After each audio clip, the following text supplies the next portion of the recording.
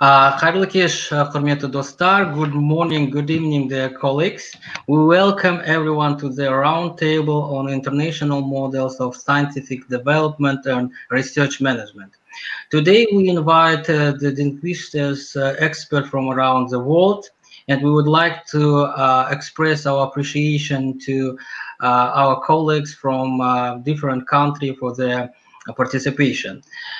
So we have representatives of 11 countries, and today we are going to discuss American model of science policy. We will talk about research management in Hong Kong, Canada, Turkey, Lithuania.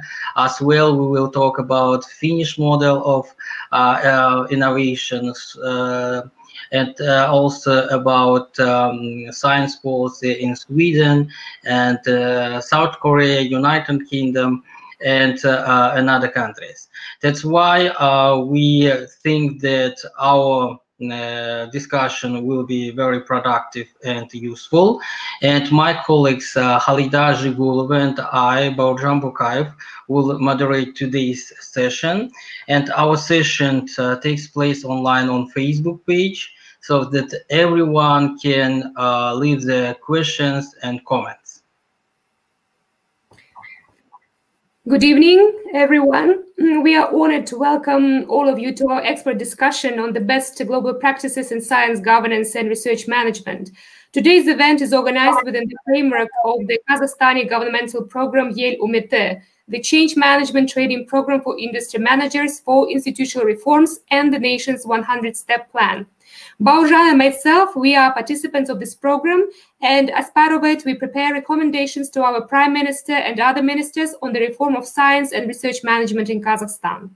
At the beginning of August, we already had an expert discussion with Kazakh national scientists and researchers to hear their views and collect recommendations. And today, the main purpose of our event is to listen to our distinguished fellow researchers from 11 countries and learn about the global practices in science, governance, and research management. These global practices will be also analyzed by us in preparation of recommendations for our government. Many thanks to all our guest speakers and the audience for joining us today. And now I would like to present to you the head of Yelbasi Academy, the administrator of the Yel Umiti program, Mr. Farhad Shaymuratovich Kuanganov. Please, Mr. Kuanganov, the floor is yours. Thank you, Khalida. Dear ladies and gentlemen, I'd like to welcome all the participants of today's discussion on behalf of the Yelbasi Academy. I would like to express my appreciation to distinguished speakers for participation and for the opportunity to discuss a very important topic, a new model of science development in Kazakhstan. Our meeting was organized by a team of young, ambitious scientists working within program of Change Leaders Training. This program has been launched by the Nur-Sultan Nazarbayev Foundation and implemented together with the government as a part of a large initiative Yel Umiti to support young, talented professionals.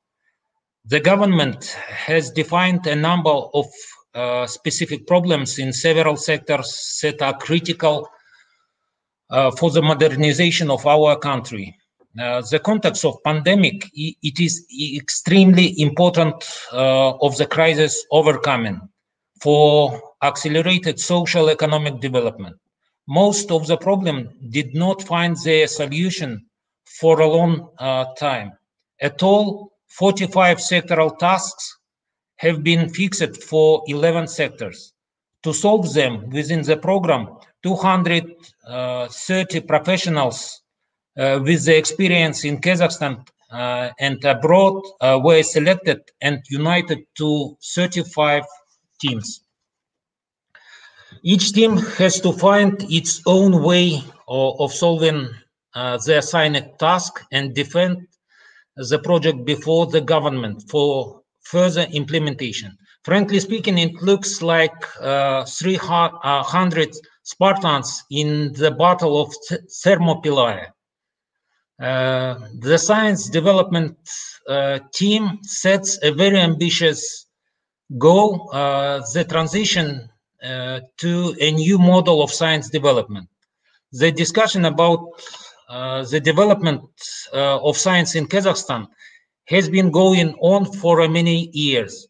The first president of Kazakhstan, Nur-Sultan Nazarbayev, has repeatedly set the task before the government to increase the science financing up to 5% of GDP.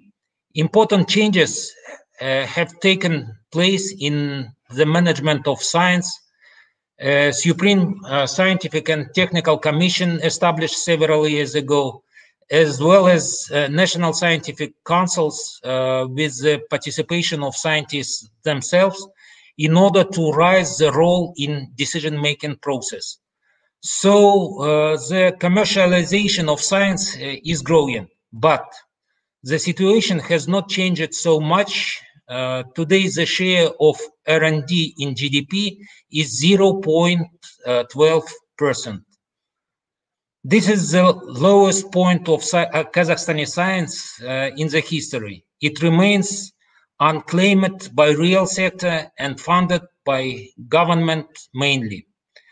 Kazakhstani scientists themselves see only reason: insufficient investment from the state, and do not consider the reasons of the low demand for science from the real sector. All initiatives from scientists are related only with improving the existing model of science. The situation is familiar to many countries that had experience of transition to a modern model of science development. A team of young scientists offers a new extraordinary approach, systemic solution based on the best world practice. In fact, there are only two models of science in the world: the Soviet model with centralized funding and the American open model with economic nudging of demand for science. An open model of science was proposed in 1945 by Vannevar Bush, the science advisor to the President of the United States, in his report, Science, the Endless Frontier. We can see the main features of this model in all the countries with successful science, namely tax incentives for the real sector, the support of university science, and national grant funding foundations. Why it cannot work in Kazakhstan? It requires an analysis detailed. In this context, the experience of the countries represented by the speakers today is very important for successful transformation of science in Kazakhstan. In conclusion, I would like to wish a productive discussion for all the participants and success in achieving their ambitious goals for the team of young scientists. Thank you.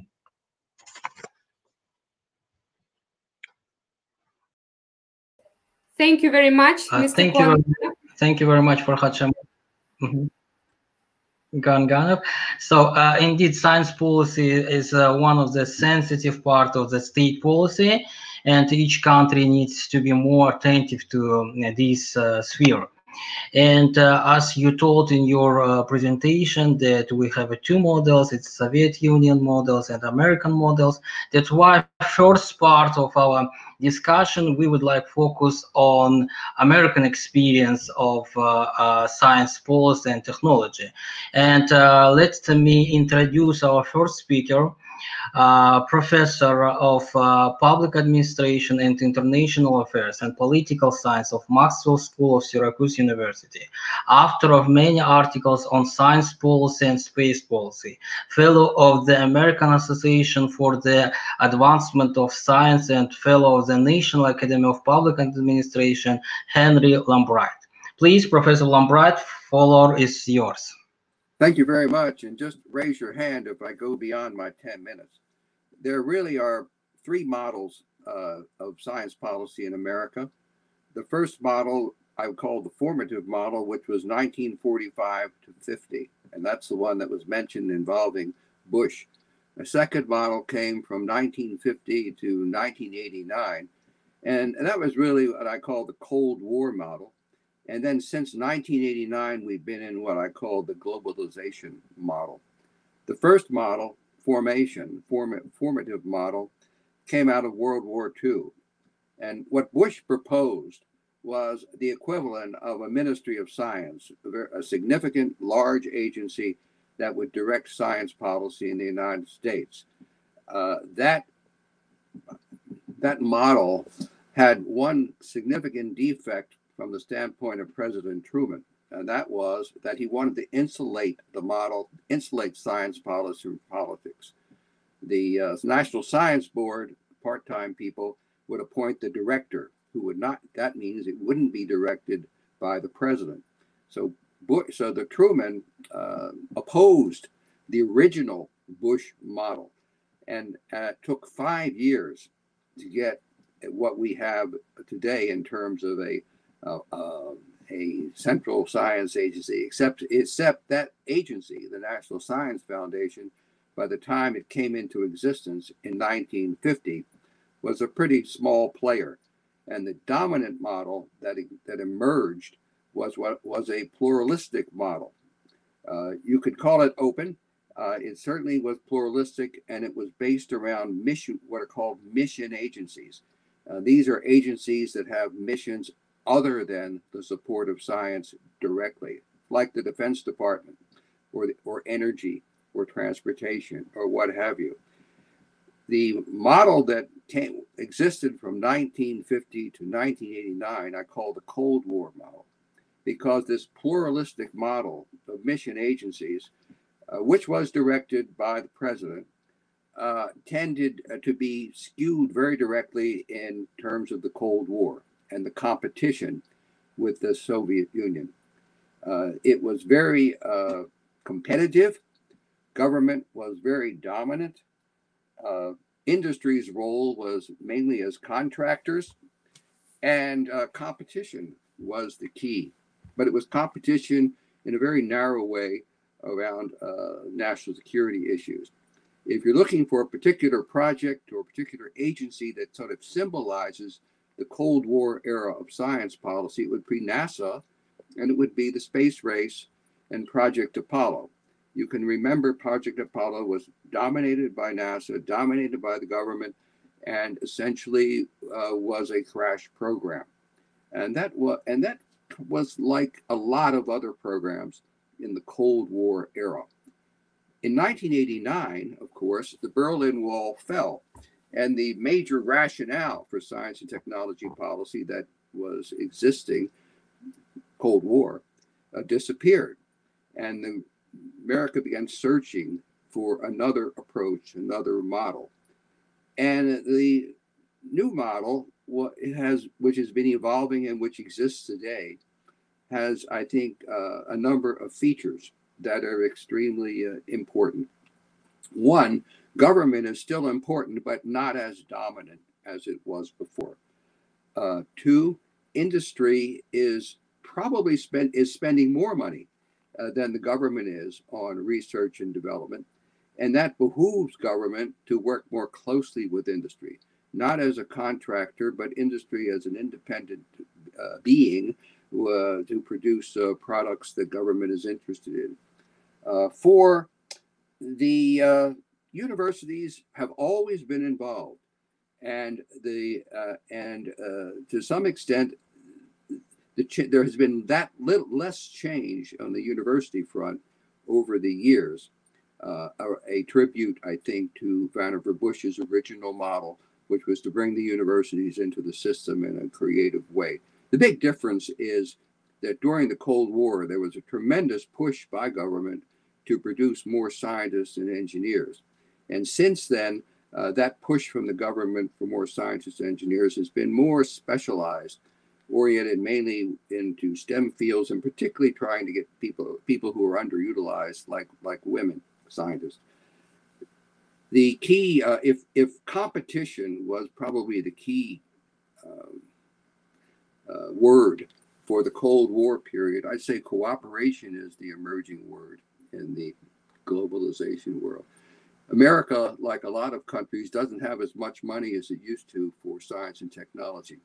And that's because it spends so much money on what we call entitlement programs, Medicare, Medicaid, Social Security, social programs. What's left in the budget is what is called discretionary. So science and technology comes out of that 20% or so of discretionary money. The consequence of that is to do big projects, to do big science and technology, you almost have to cooperate. So if you're looking for a model there, a specific project or a specific symbolic project, look at the space station, the International Space Station. The International Space Station is led by the US, but it involves 16 nations, including our former adversary, the Soviet Union, which is now Russia, of course. But notice also that when the shuttle went, the way we are getting astronauts up and down to the space station is now in private sector hands, SpaceX in particular.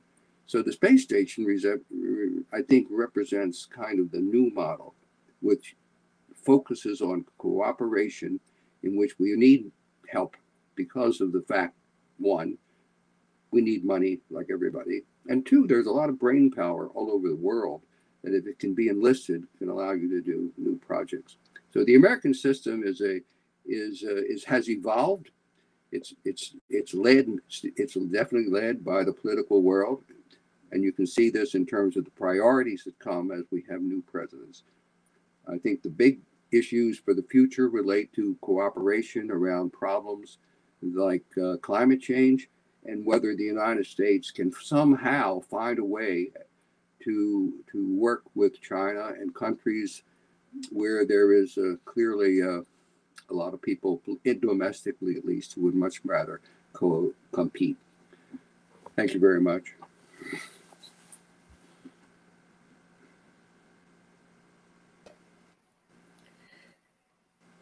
Thank you very much, Professor Lambright. And now we would like to give the floor to Professor Fred Isaacs. Fred Isaacs is the Dean of the School of Law at KIMEP, local university in Almaty, Kazakhstan. Prior to joining KIMEP in 2019, he served as a law professor in the School of Business and in various administrative positions at Marylhurst University in the United States. And Fred is a member of numerous state and federal bars, including the Bar of the Supreme Court of the United States.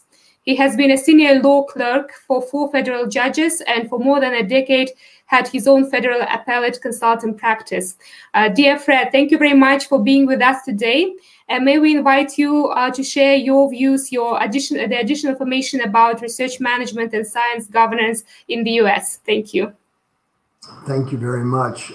Can everyone hear me okay as I go? I'll assume so. I'm approaching this topic from a lawyer's perspective. And so I guess what I'll do is go ahead and begin with both the 2 key components, regulation and funding. When we talk about regulation of scientific research and funding in the United States, it is primarily a matter of federal law. In fact, Professor Lambright already made that pretty clear. It's not that states are not involved, but they're primarily involved in the realm of teaching, and I'll touch on that in a minute. The federal government, to the extent it provides regulatory oversight, and I would point out as kind of a general proposition that most research, scientific and otherwise, that is conducted in the United States does not involve much, if any, federal government oversight. The federal government is primarily interested in those areas where it's funding the research or where the research touches on an area that is already governed directly or indirectly by federal law. The big agencies that would be primarily involved in this, if we're going to use alphabet soup things, would be the FDA, the DHHS, NIH, NRC. They're primarily concerned with research involving biomedical, human research, animal research, drugs, to a lesser extent nuclear energy, which is not as big as it used to be, but it's still, of course, heavily regulated. Where the states get involved is primarily in the realm of teaching. And again, Professor Lambright touched on this with NASA, the Cold War model, which really was a reaction to the Soviet Union's launch of Sputnik in 1957. Because in 1958, the federal government passed the NDEA. I believe that stands for National Defense Education Act. And the idea was that whereas education had primarily been a local and state matter in the United States, the federal government saw that there was a need for much more funding of scientific work. And that meant teachers in science, science programs, the development of science labs. And this provided federal funding for this in schools from kindergarten through high school and on into universities and graduate schools. Today, to the extent we think of this, and again, Professor Lambright beat me to this, we think of STEM, science, technology, engineering, and mathematics. In terms of funding, this is an area where, and I think it is a reflection of the fact that the bulk of the federal government's annual budget is really non-discretionary and only a small portion is discretionary.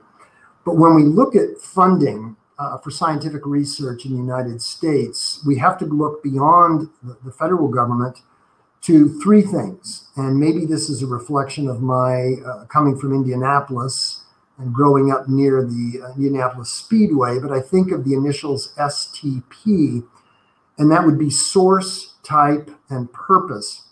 What is the source of the funding? There are only two sources. It's either got to be public money, which means government funding, or it has to be private. And that means it's coming from for-profit businesses, not-for-profit foundations. And there are a great many of those. We think of Ford, MacArthur, Rockefeller, and of course, Bill and Melinda Gates. Many billions of dollars available in those. Even individuals. In terms of the type of funding, it has to be either direct or indirect. Direct means it's coming directly from the donor to the recipient to do the research.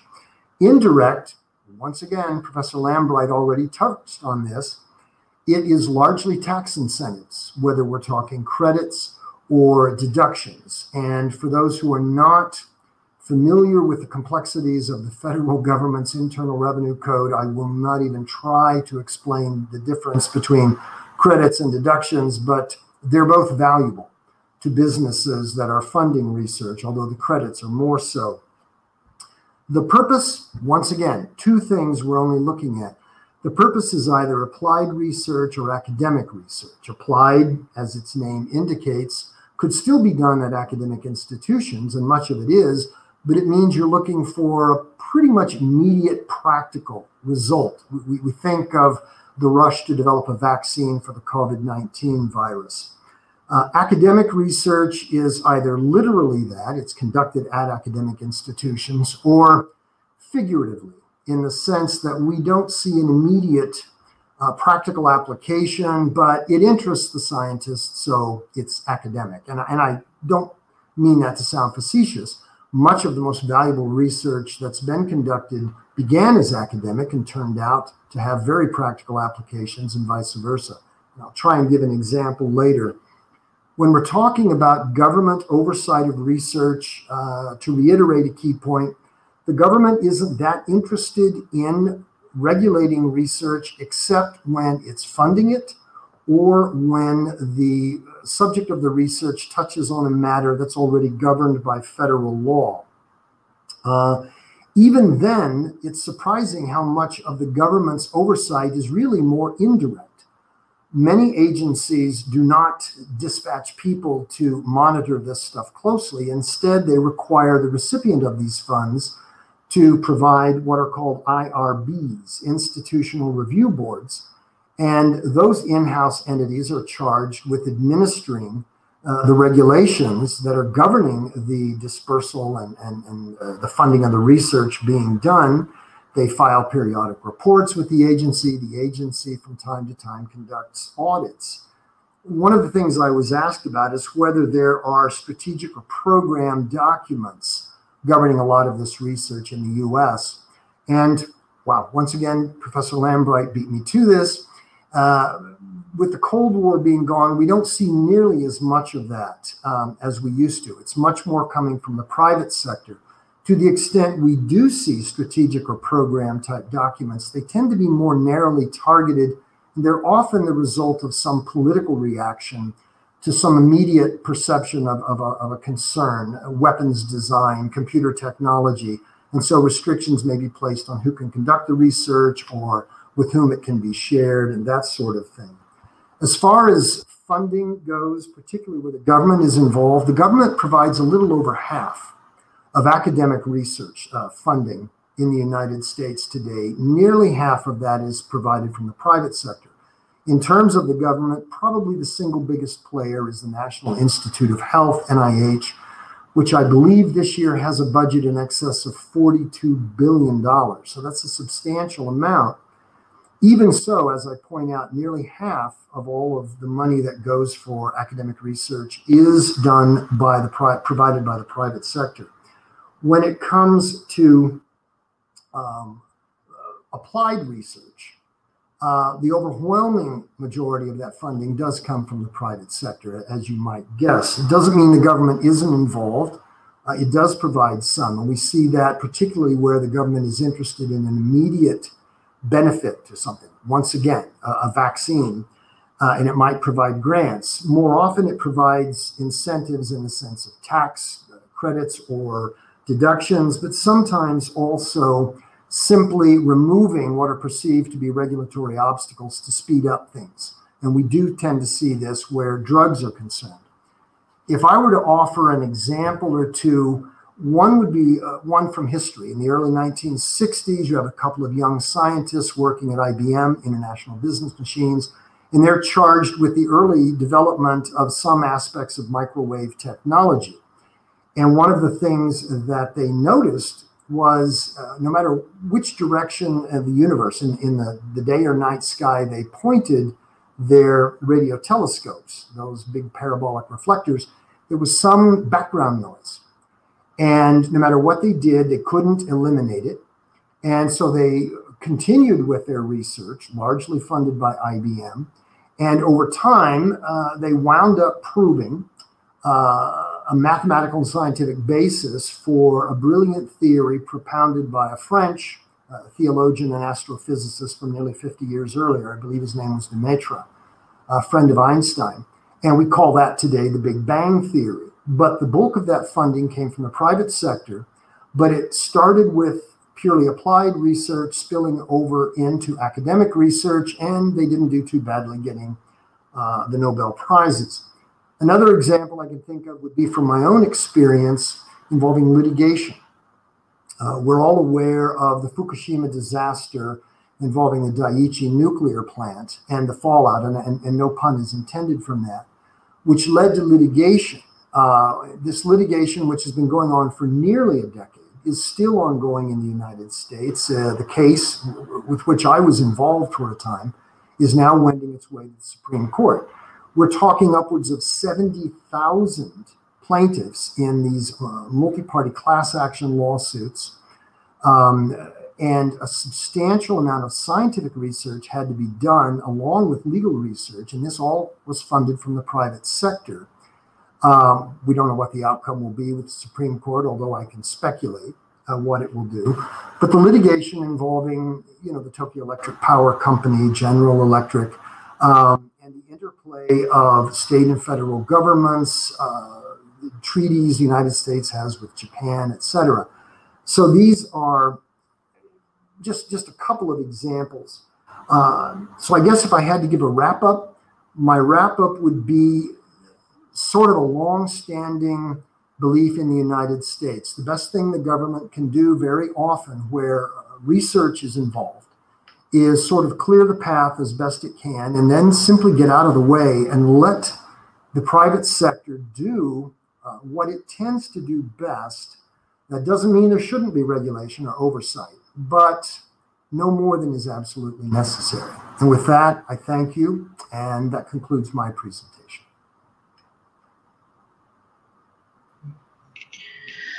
Okay, thank you.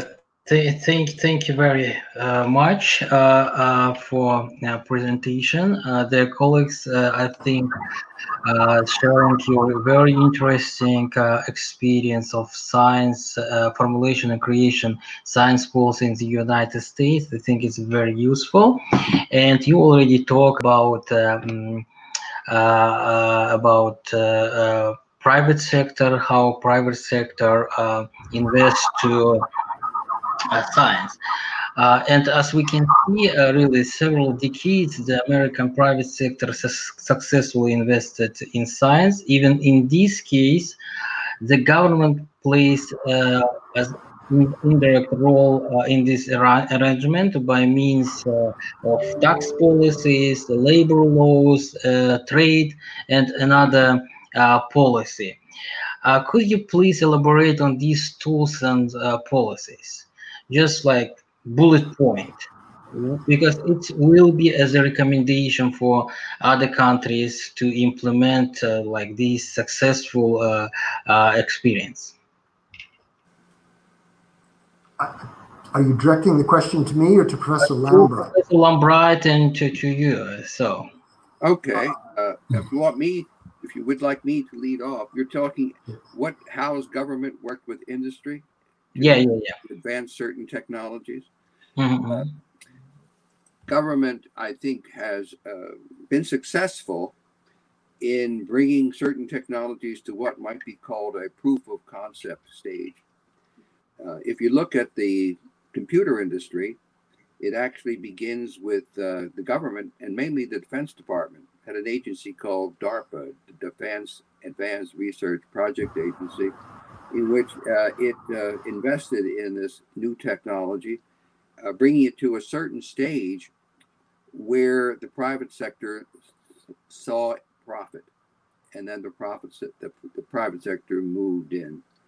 So I think, and that is duplicated today, mainly as in this third period that I mentioned, this globalization period. The Clinton administration looked at certain what they called strategic technologies and identified them. And among these were biotechnology, information technology, and nanotechnology. And essentially the government, through a number of agencies, not creating a new agency, but asking various agencies to work together to advance these technologies that were considered emerging to a point where the industry would take over. And obviously, as Fred said, once you prove the concept, then you might go to other kinds of mechanisms like tax breaks, light regulation, half a dozen others.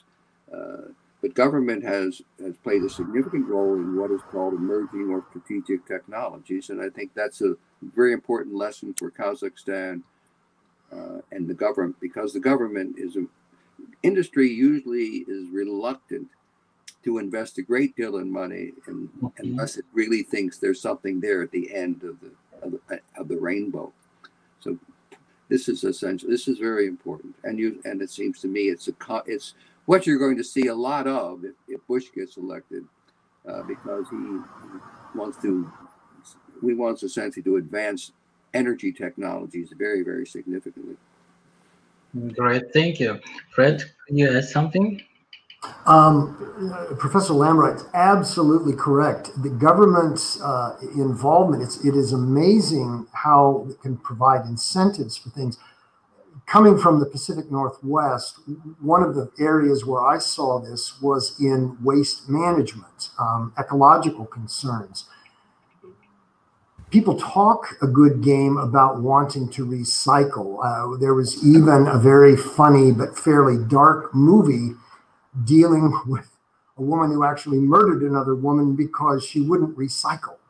As silly as that sounds, recycling is critically important, and we've done it in our past. During wartime, for example, use it up, wear it out, make it do motto during World War II. And so the government would get involved in saying we can encourage people to recycle if we can make it financially viable for them. Businesses are not going to want to invest. Even with tax incentives, at best they can only break even. They need to be able to make a profit. So how do we do that?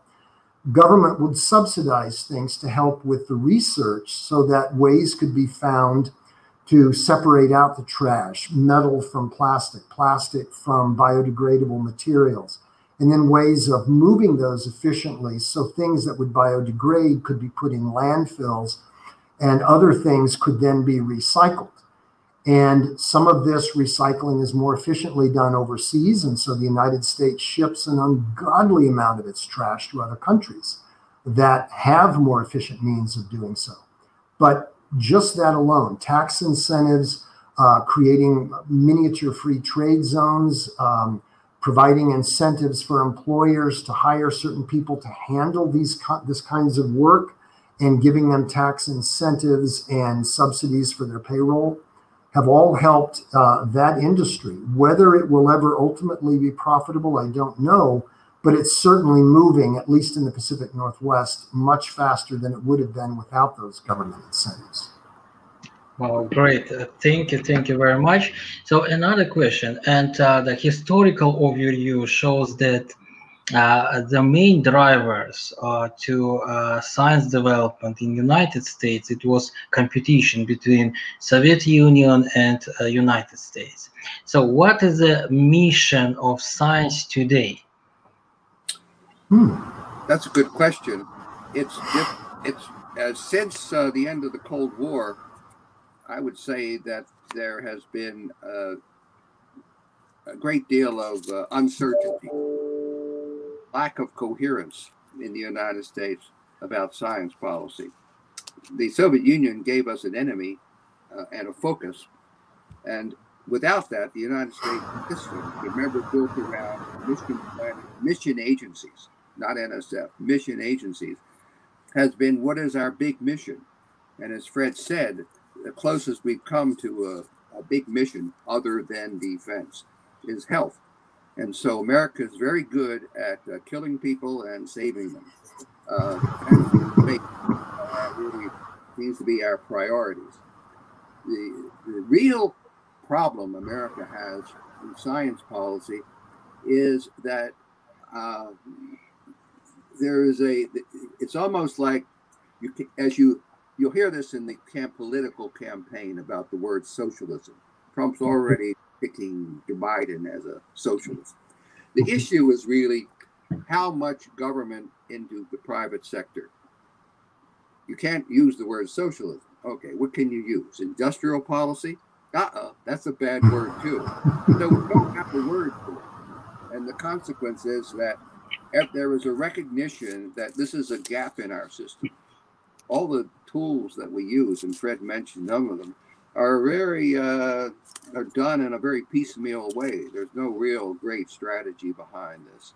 There is a recognition that in the world, other countries are coming up, namely China, which has a very different system when it comes to industrial policy. So I'd say what I'm trying to say is that America does have since the end of the Cold War, America has moved along. There is an absence of coherence. Emphasis has been health and everything else. But with respect to industrial policy, it is a highly politicized area, and the consequence is that you have essentially a difficult time coming up with a model that will be what we would call economic development. We do it, but we do it in a very piecemeal way without a lot of strategy. And that is a weakness in the American system, in my opinion. I don't know what Fred thinks about that, but I see that as a weakness. Thank you. Fred? No, actually, I would agree. I think in that sense, Americans are still very, very English in that sense. We're not great planners. We tend to react. We may react quickly and sometimes very well, but we're more reactive personalities than proactive to the extent we are developing any policies. I agree. We've shifted pretty much everything to healthcare. And look at the political battles that we've seen with that, just in what was formerly known, well, still often called by its detractors as Obamacare, and then the attacks on that literally in the very first days in office with some executive orders that came down from President Trump. But that is the closest we have to anything representing a national policy. And if it's a policy, it is a mess. It's a mess. So, yes.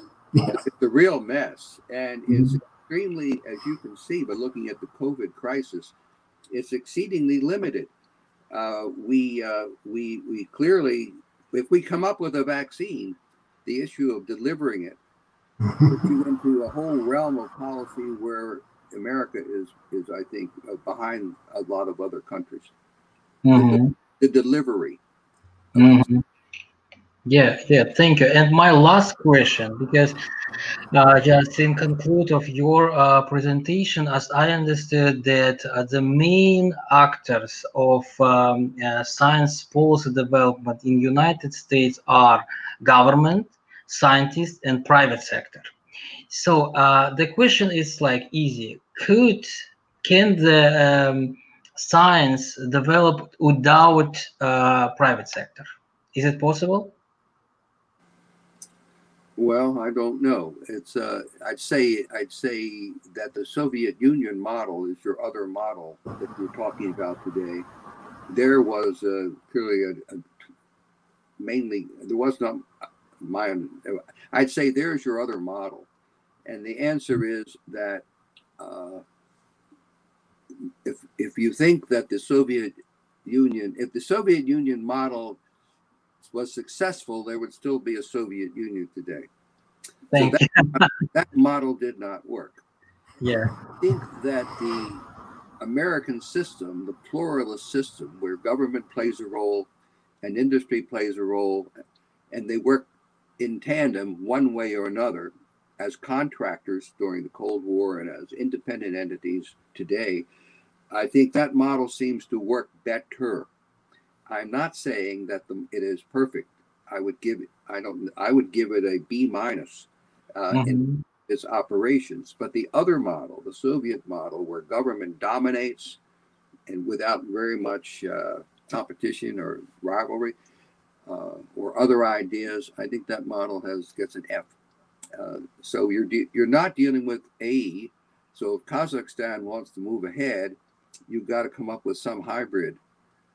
Which involves some that looks at the defects as well as the assets of the United States. That's what I'm trying. And I think industry is part of the asset, but it is keep in mind what Fred said. It's a profit motive. It's a profit motivated sector. So it will not do things. It will not do things that need to be done for society. Okay. Thank you, Fred. Thank you. Yeah. Oh, I'm sorry. Did you want me to? Yeah, if you want to add something. The only he's covered it so well. The only thing I would add is the closest you could come in the United States to any kind of a hybrid. You think of things like public broadcasting, things that are quasi-governmental but still largely private. They're allowed to make a profit, but they have to administer the funds in a certain way. But they are able to provide services that, with some governmental oversight, but they're able to provide services with a mix of funding from both the government and the private sector. They can do so with things that maybe the government wouldn't do as well by itself, and the private sector might not because they wouldn't see the profit motive. And I'm just picking public broadcasting as one example, mainly because I enjoy it. But there are, I'm sure, many hybrid models out there. The key is you don't want to take the government out of the picture, but you do want to minimize some of its oversight. Ideally, if you could figure out where it's not needed, then definitely get out of the way. But somebody has to be there to ensure that people are abiding by the rules. Otherwise, you don't really have truly fair competition. Okay, thank you very much. So we finish our discussion on American model of science development. Thank you very much to our speakers. So, and we are continuing, and now we will present Asian models of science development. Thank you very much, colleagues. Bye-bye. Hello, everyone. Welcome, everyone who is just joining to our event. Today, we are holding an expert discussion on international models on science governance and research management. And now I am pleased to invite the speakers of our next panel session. The next session will be dedicated to the international models of science governance in Southeast Asia. And we have 4 distinguished speakers from Japan, Singapore, Hong Kong, and the Republic of Korea. And now I'm delighted to invite Professor Masako Iwano. She is a Dean of the Postgraduate School of Intercultural Studies at Yamaguchi Prefectural University in Japan.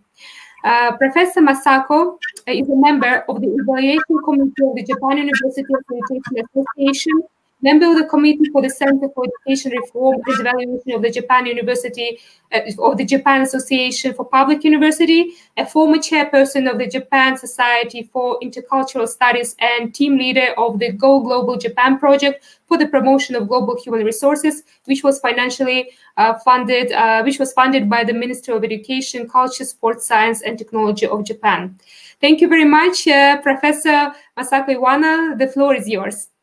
Okay, thank you very much for inviting this to speak in this session. I'd like to share my slides. Just wait a minute, please.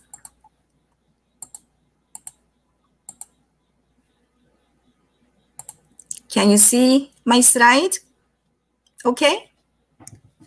Okay, so I'll talk about the mission of science in the 21st century, especially the area which Japanese government is investing in order to establish the future society with AI, artificial intelligence, in that all people from young to old will have an AI literacy targeting 2040.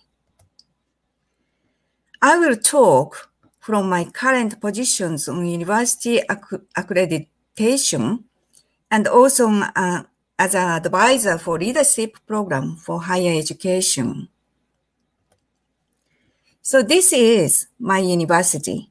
I teach both undergraduate and postgraduate schools. There are 3 questions I was given to talk in this session. The first question is how the research area is managed at the level of the state. The answer is that it is managed mainly by the Japan Association for Promotion of Science. The second question is about the strategic programs and the documents on research and science development. Japanese government policies are guided and delivered through research funding. The third question is about funding.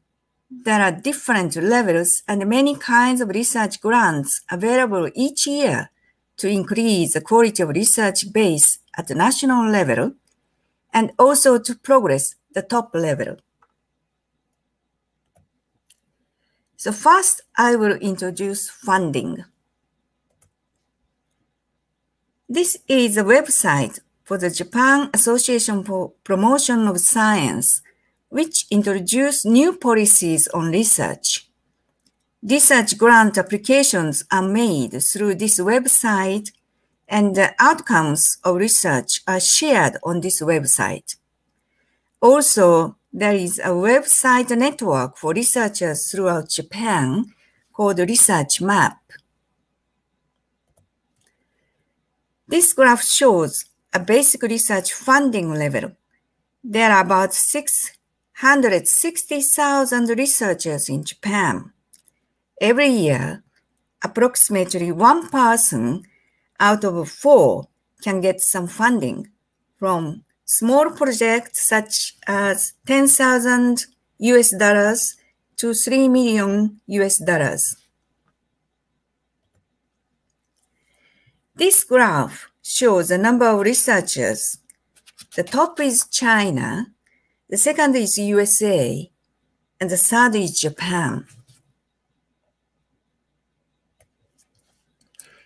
This graph shows the size of research budget. Japan spends the third largest budget.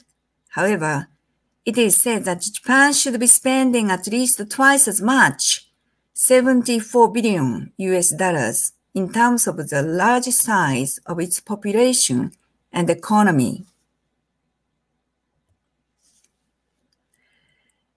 This shows the research funding against the GDP.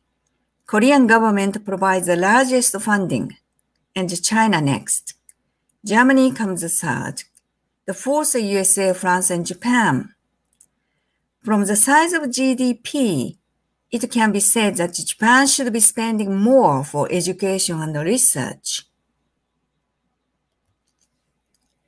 Next, I will introduce the Japanese government's vision for 2040. The 21st century is named as Society 5.0, or Super Smart Society. These are some features of the Society 5.0. Today, I will focus on AI-ready society, in which all citizens from young to old are ready to be benefited by AI and IoT. Key words are digital and global. Such society can be achieved by the progress of research and education.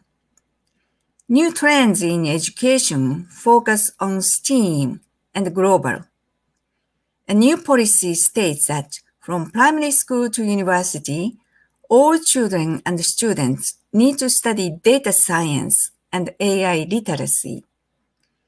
Another change is that Japan is receiving the fourth largest migrant workers, and so ability to work in multicultural team is getting important, not only in large companies, but also in local and small companies. This is the target numbers to educate young people for data science and AI literacy. At the base, all children and students need to have basic understanding. Experts are at university graduate level, of which 5% should be global experts level. Global top level are 100 people every year. Also, working adults are encouraged to join continuing education to acquire new knowledge and skills on digital transformation.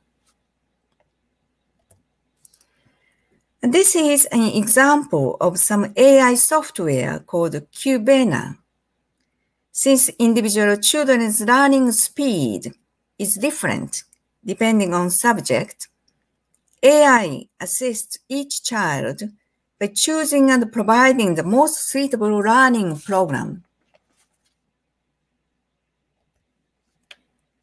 This is an example of educating globally talented young people at university level.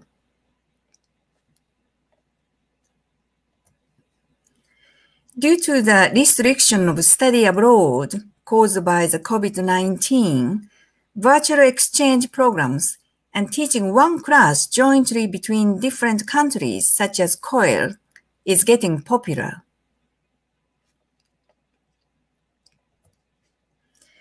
Details of policies can be found in a grand design for higher education 2040.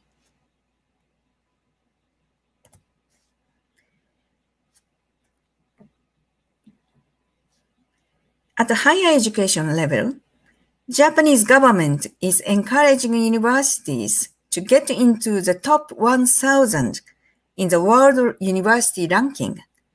At the moment, Japan has the second largest number of universities within this ranking. To get into the very top may be very difficult. However, if the quantity is increased, more students throughout Japan will be able to have access to high quality of education.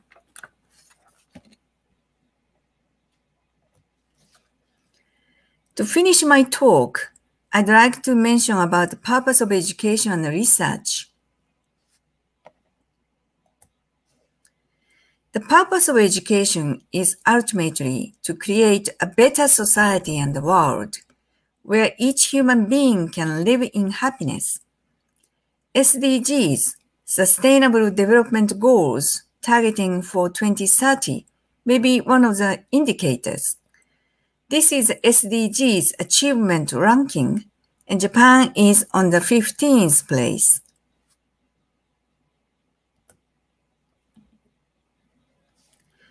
These show areas that Japan made high and low achievement. There are many social problems within Japan, as well as in the world. It is argued that we need to come up with creative and innovative approach for problem solving, shifting from older approaches. Vision, technology, and design are to be educated for young people. In the last century, education was for the nation states and for the state building. But in the 21st century, education should be for individual human beings. Thank you very much for your kind listening.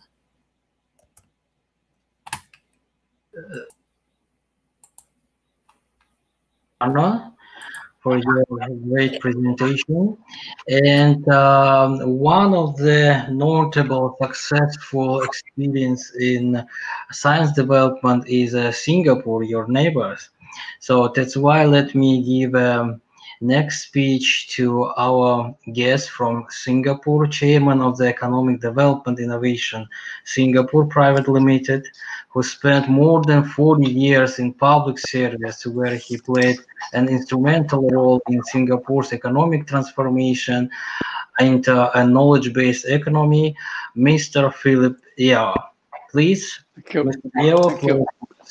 Yeah, I have given my presentation to Kalina. Can she bring it up? Kalina, are you there? Okay, can you bring up the presentation?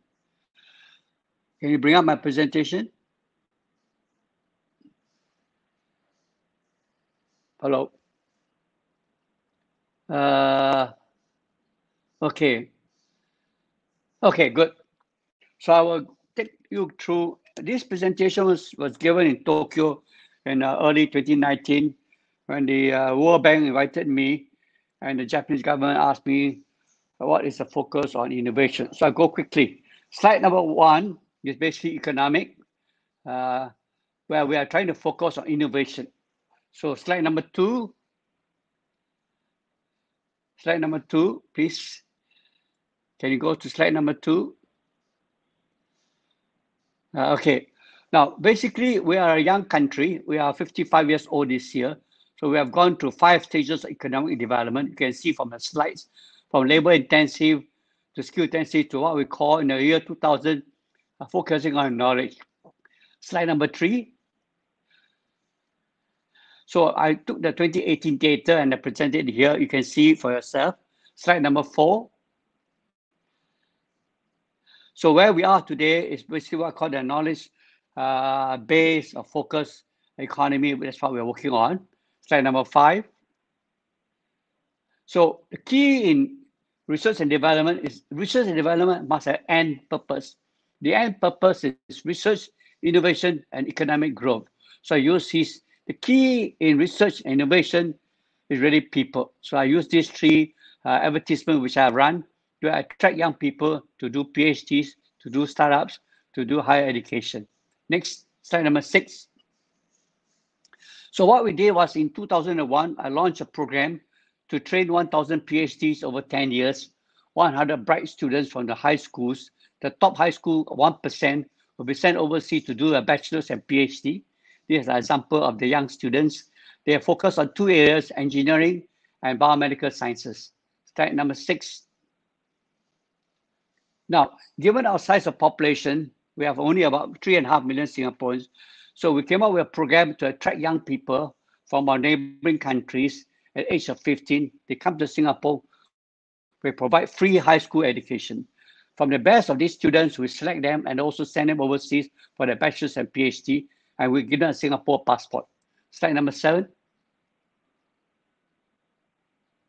Next slide. So this example, the first is an Indian girl. She came to Singapore age of 15. The second is a Vietnamese girl, came age of 15. So the high school education is subsidized by us, free, dormitories, everything. And these are the British students. Then they are picked for overseas education, bachelor's and PhDs. Both of them are doing biomedical sciences, and they have become Singapore citizens. So in a sense, we bring in talent into Singapore to supplement our small population. Slide number 8, next page. So over the last, since 2001, we have built up the human capital for R&D quite fast. Slide number 9, 10. Go ahead. Okay. The commitment is funding. For this year, 2020, the funding is $15 billion US, as about over 5 years. That means every year is $3 billion. Next slide, please. So the key is not just funding, but how many licenses in terms of technology, license, revenue, spin-offs, and also patent filing. These are the criteria. Next slide, please. So the key is to train 1,005. Now, my original target was 1,000 over 5 years, over 10 years, 100 PhDs a year. We have now exceeded. Now, these are funded by us.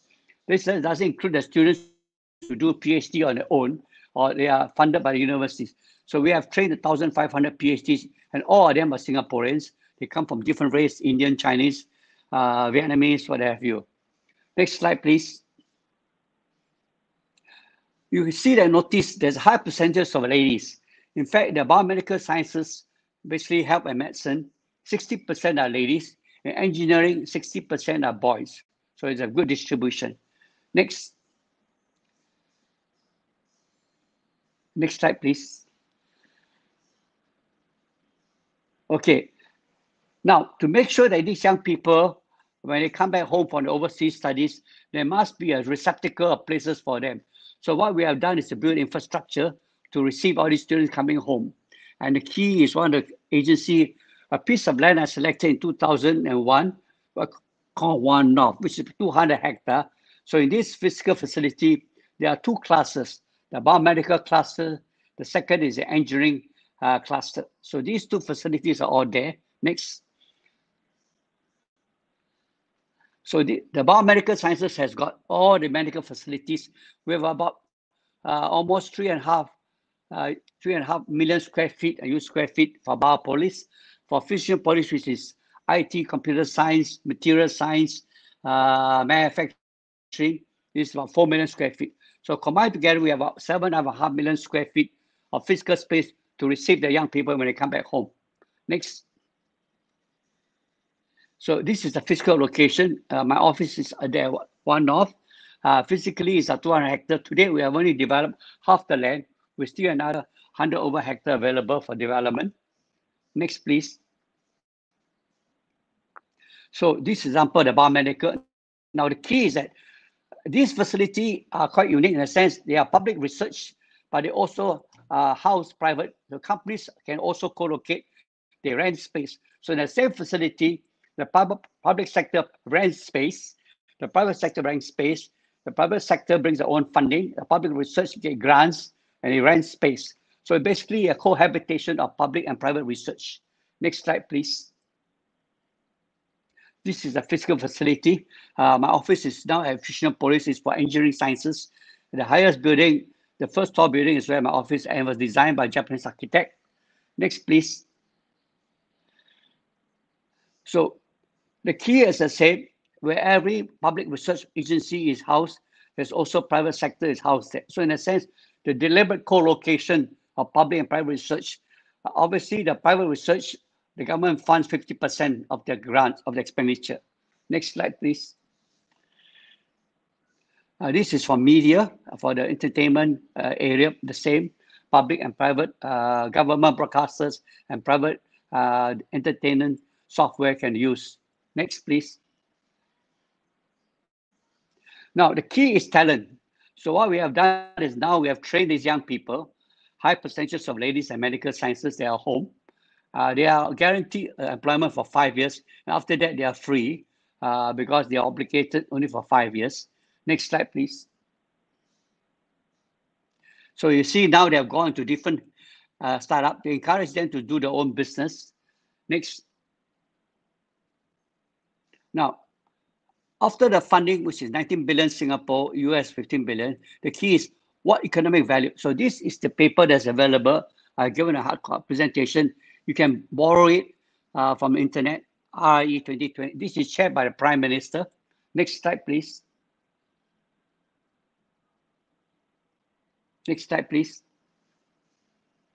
Okay, now the key goal is how to encourage young scientists to come out to start their own companies. So what we have is this a venture capital initiative of which the government provides seed funding. The companies also provide their own co-funding. Next. And again, to help the startup, we don't build expensive places. We look for low-cost facility, well-equipped, that the companies can rent at a very low rate, and then so we subsidize the rental. These are two examples of the location, quite next to my office. Next slide, please. Now, the key is how many startups have we encouraged? I would say that we have, since to date, encouraged quite a number of them, and hopefully they will continue to grow. Next slide. And as a case studies, this is a medical devices example of companies that do. Again, we support the young people to go and join these companies. Next slide. These are a few other projects. Also, the medical sciences are focused here. Next slide. So we have built one near my office. Now we're building another in another location to house the environmental engineering group of companies next to the university.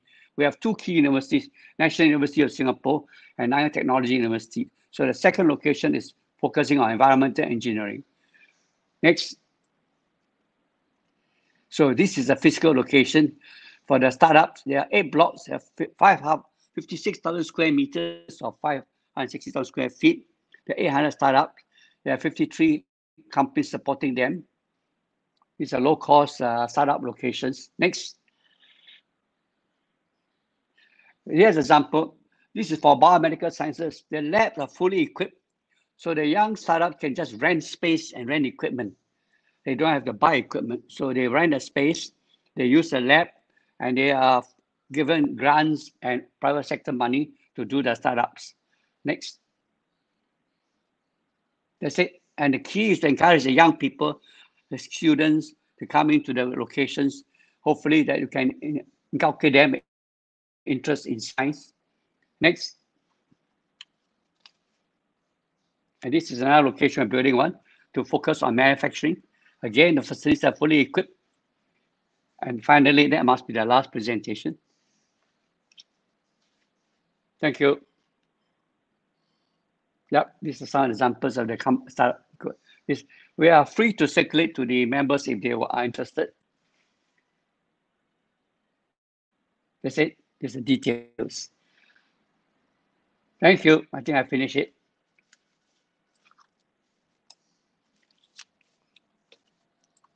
Welcome any questions from anybody.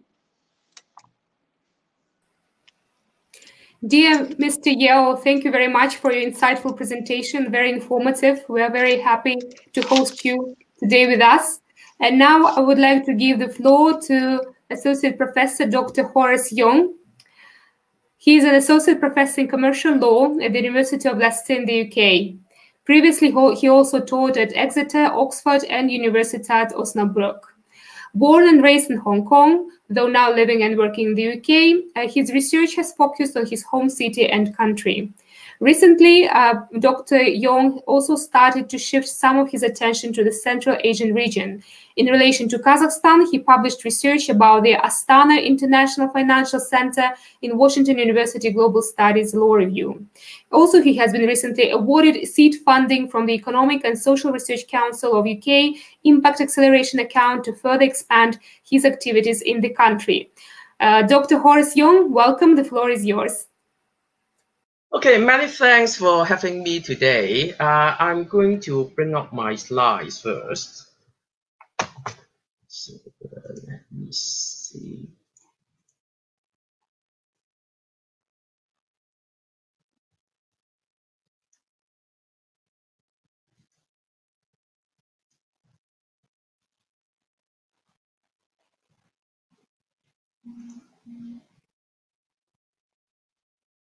Okay, so hopefully you can see my slides. So in line with my colleagues from Japan and also Singapore, so I'm going to put the context of today's topic in the context of Hong Kong.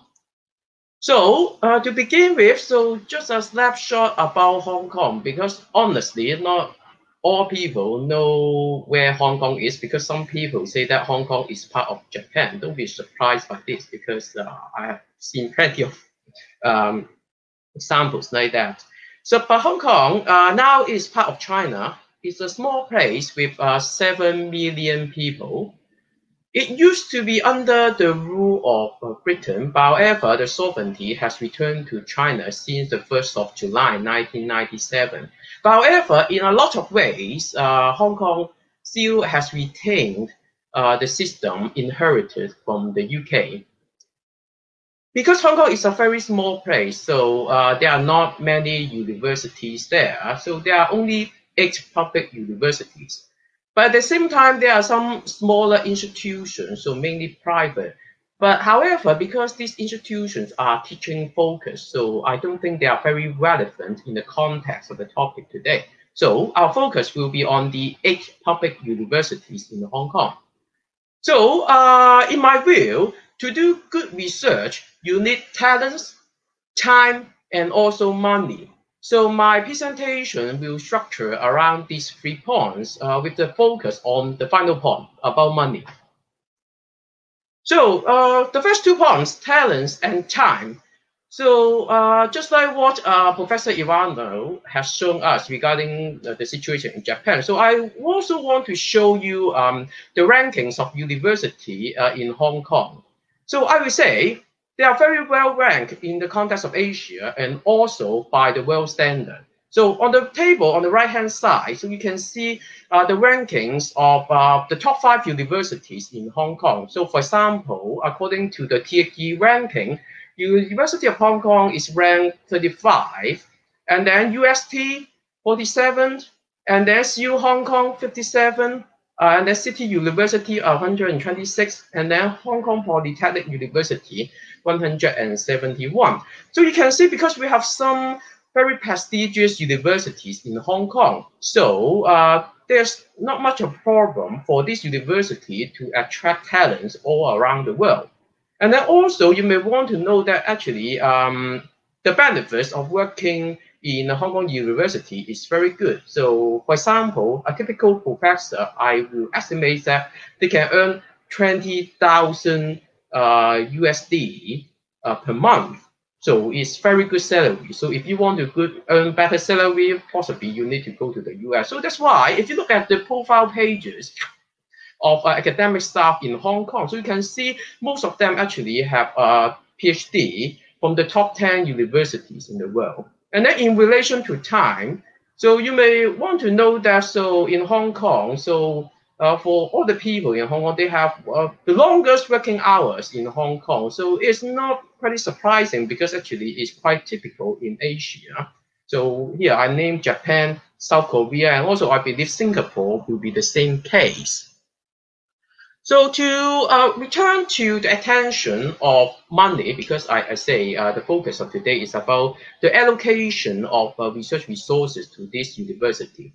So the process in the UK is overseen by a body called UGC, University Grants Committee. So there are 2 types of money flowing into the universities in Hong Kong. So at the university level, we have a type of money, we call it block grants. So when we say block grants, so the process is pretty automatic. So as long as, so here I have written down the name of an exercise, we call it research assessment exercise. So as long as you have done well in this RAE, so you will be able to get the money pretty automatically without doing anything. So other than these university level block grants, so there's also chance for staff to get money to fund their own research projects. So we call them competitive funding bids.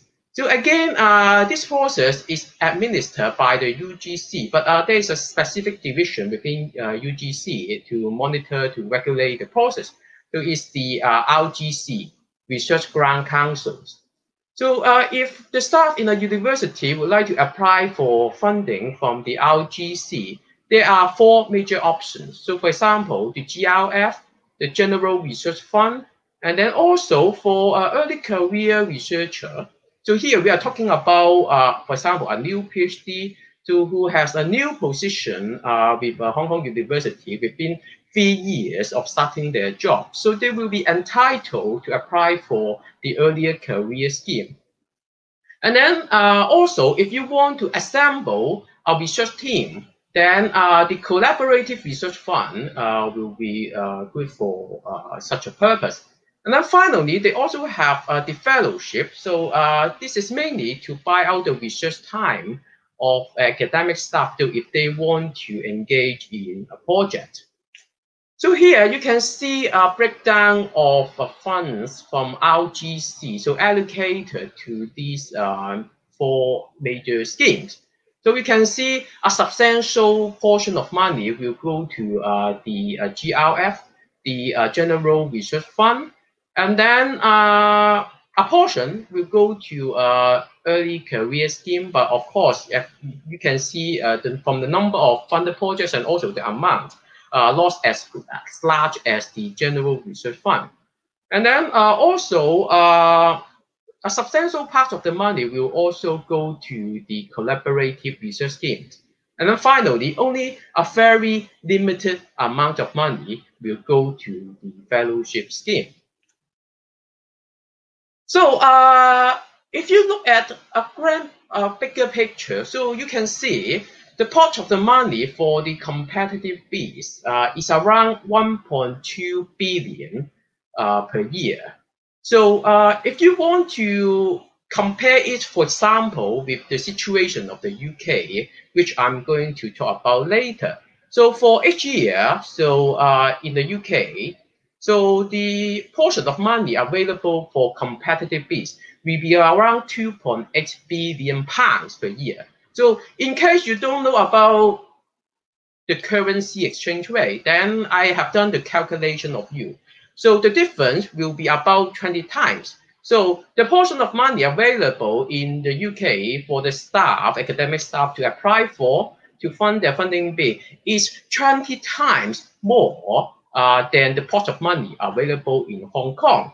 But however, as Professor Iwano has already done for the case of Japan, so there's not so much meaning to just look at the raw figure. So at the same time, you have to look at the GDP, the size of the economy as well. So GDP in the UK, so around 2.8 trillion US dollars, and then GDP for Hong Kong around 362 billion US dollars. So around 10 times. So the size of the economy of the UK is around 10 times larger than the UK, than Hong Kong. So as a result, if you take into account of the GDP, then apparently the funding gap between UK and also Hong Kong is not actually that large.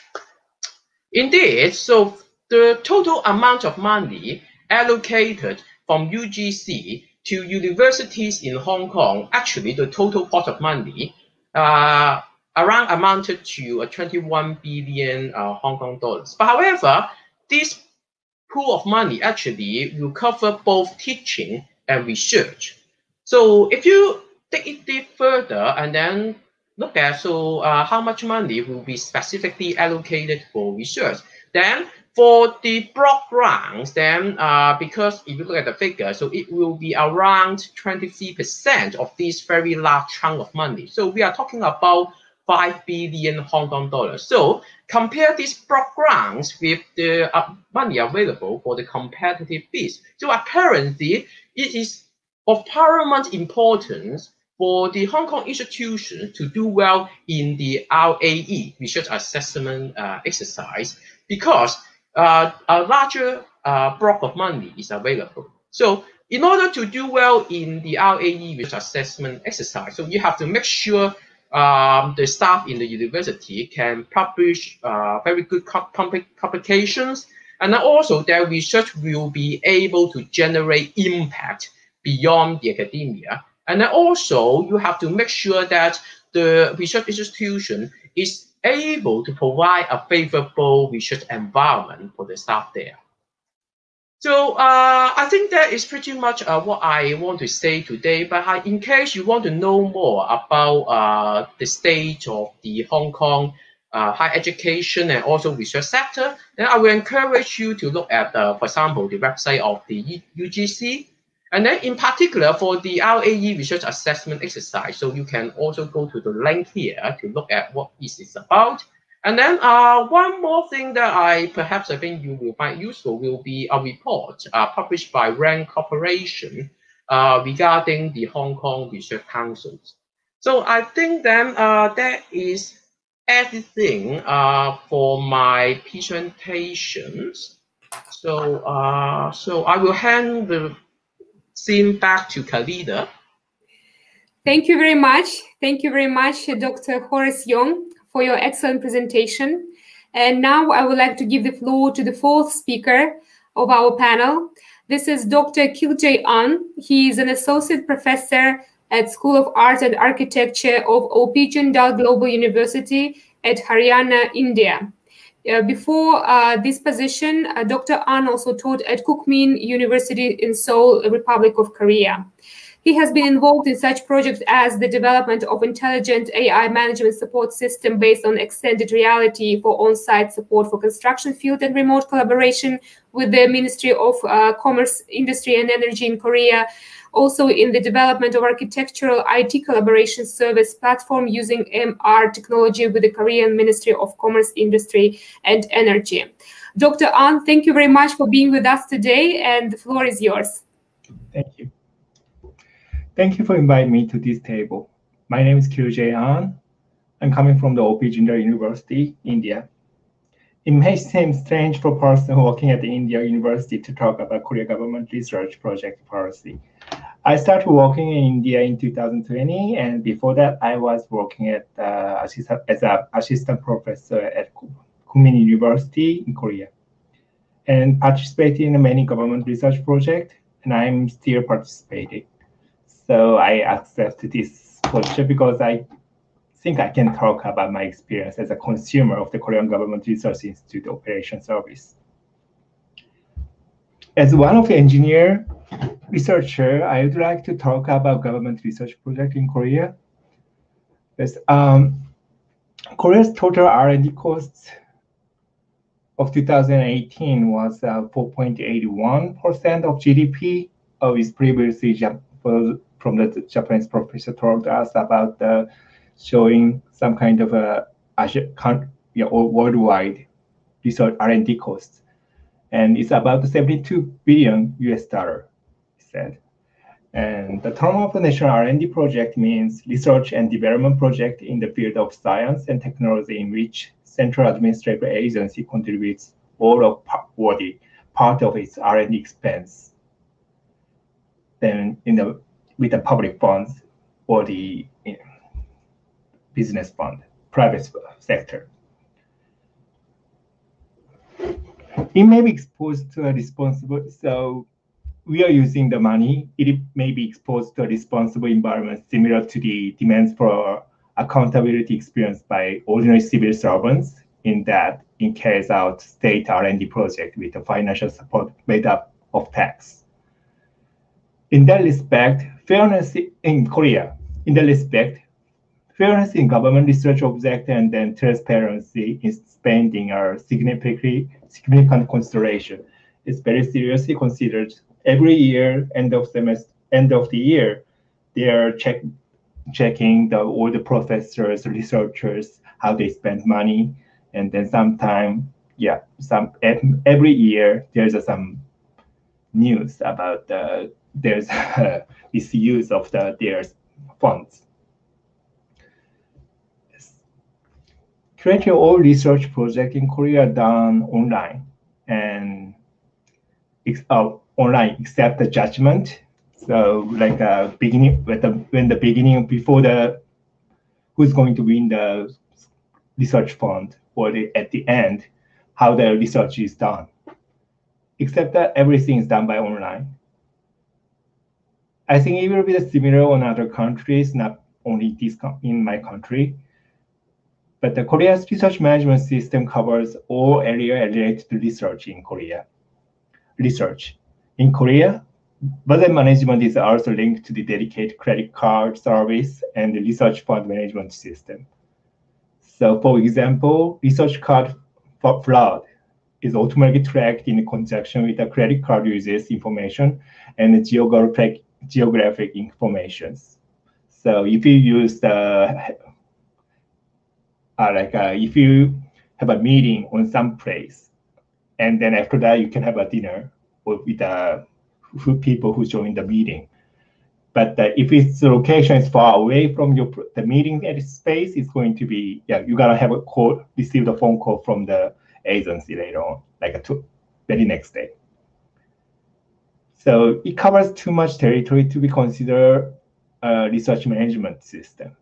So this kind of huge, very complex management system in the past, various government ministries in Korea have set up in their own research institute and done separate tasks. So it means every government ministry or the department have their own control this kind of system. Not like Japan. Japan has only controlled by seems like a control by one place, but in Korea, like every ministry have their own. It produced a similar research task that only had a different subject. It was waste of budget sometimes, and then it also waste of government resources. Of course, it was a convenient for service for user like us. Of course, it was inconvenient for service user like us. Most of all, I think it's because of the generalization of the complex research projects that are increasingly difficult for government agents to see clearly. Because used to be, from my experience, about 10 years ago, when I was working at the university in Korea, I participated in the first government project that was ordered by the government agency in charge of national territory development. But it was a study on sensor network and civic service for smart cities. Actually, this is not I'm based on the architecture field, so its target is smart cities, SimCity itself. But actually, what I did is very similar to what ICT service do. So it might be relate to the public service department or the other service like ICT, information and communication ministry.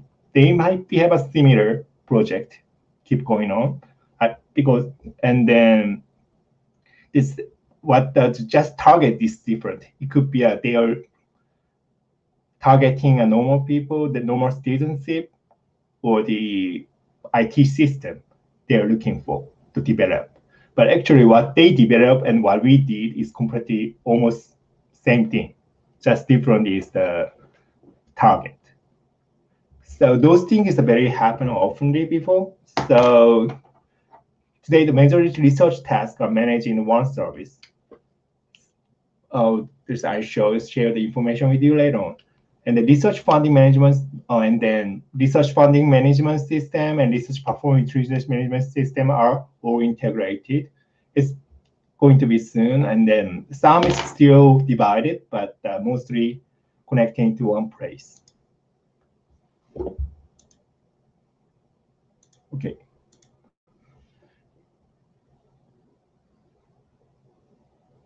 Can you see my screen? Okay. Yes. I'm introducing one of the service called name is the Ministry of Science ICT National Science Technology Information Service.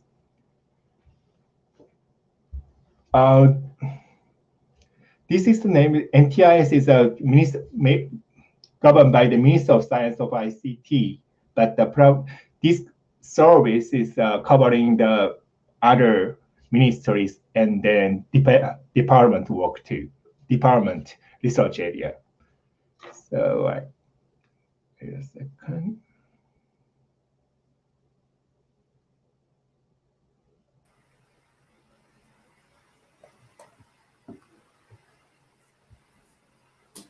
Oh, yes. Okay, is it disconnected? Dr. Khalida? Okay.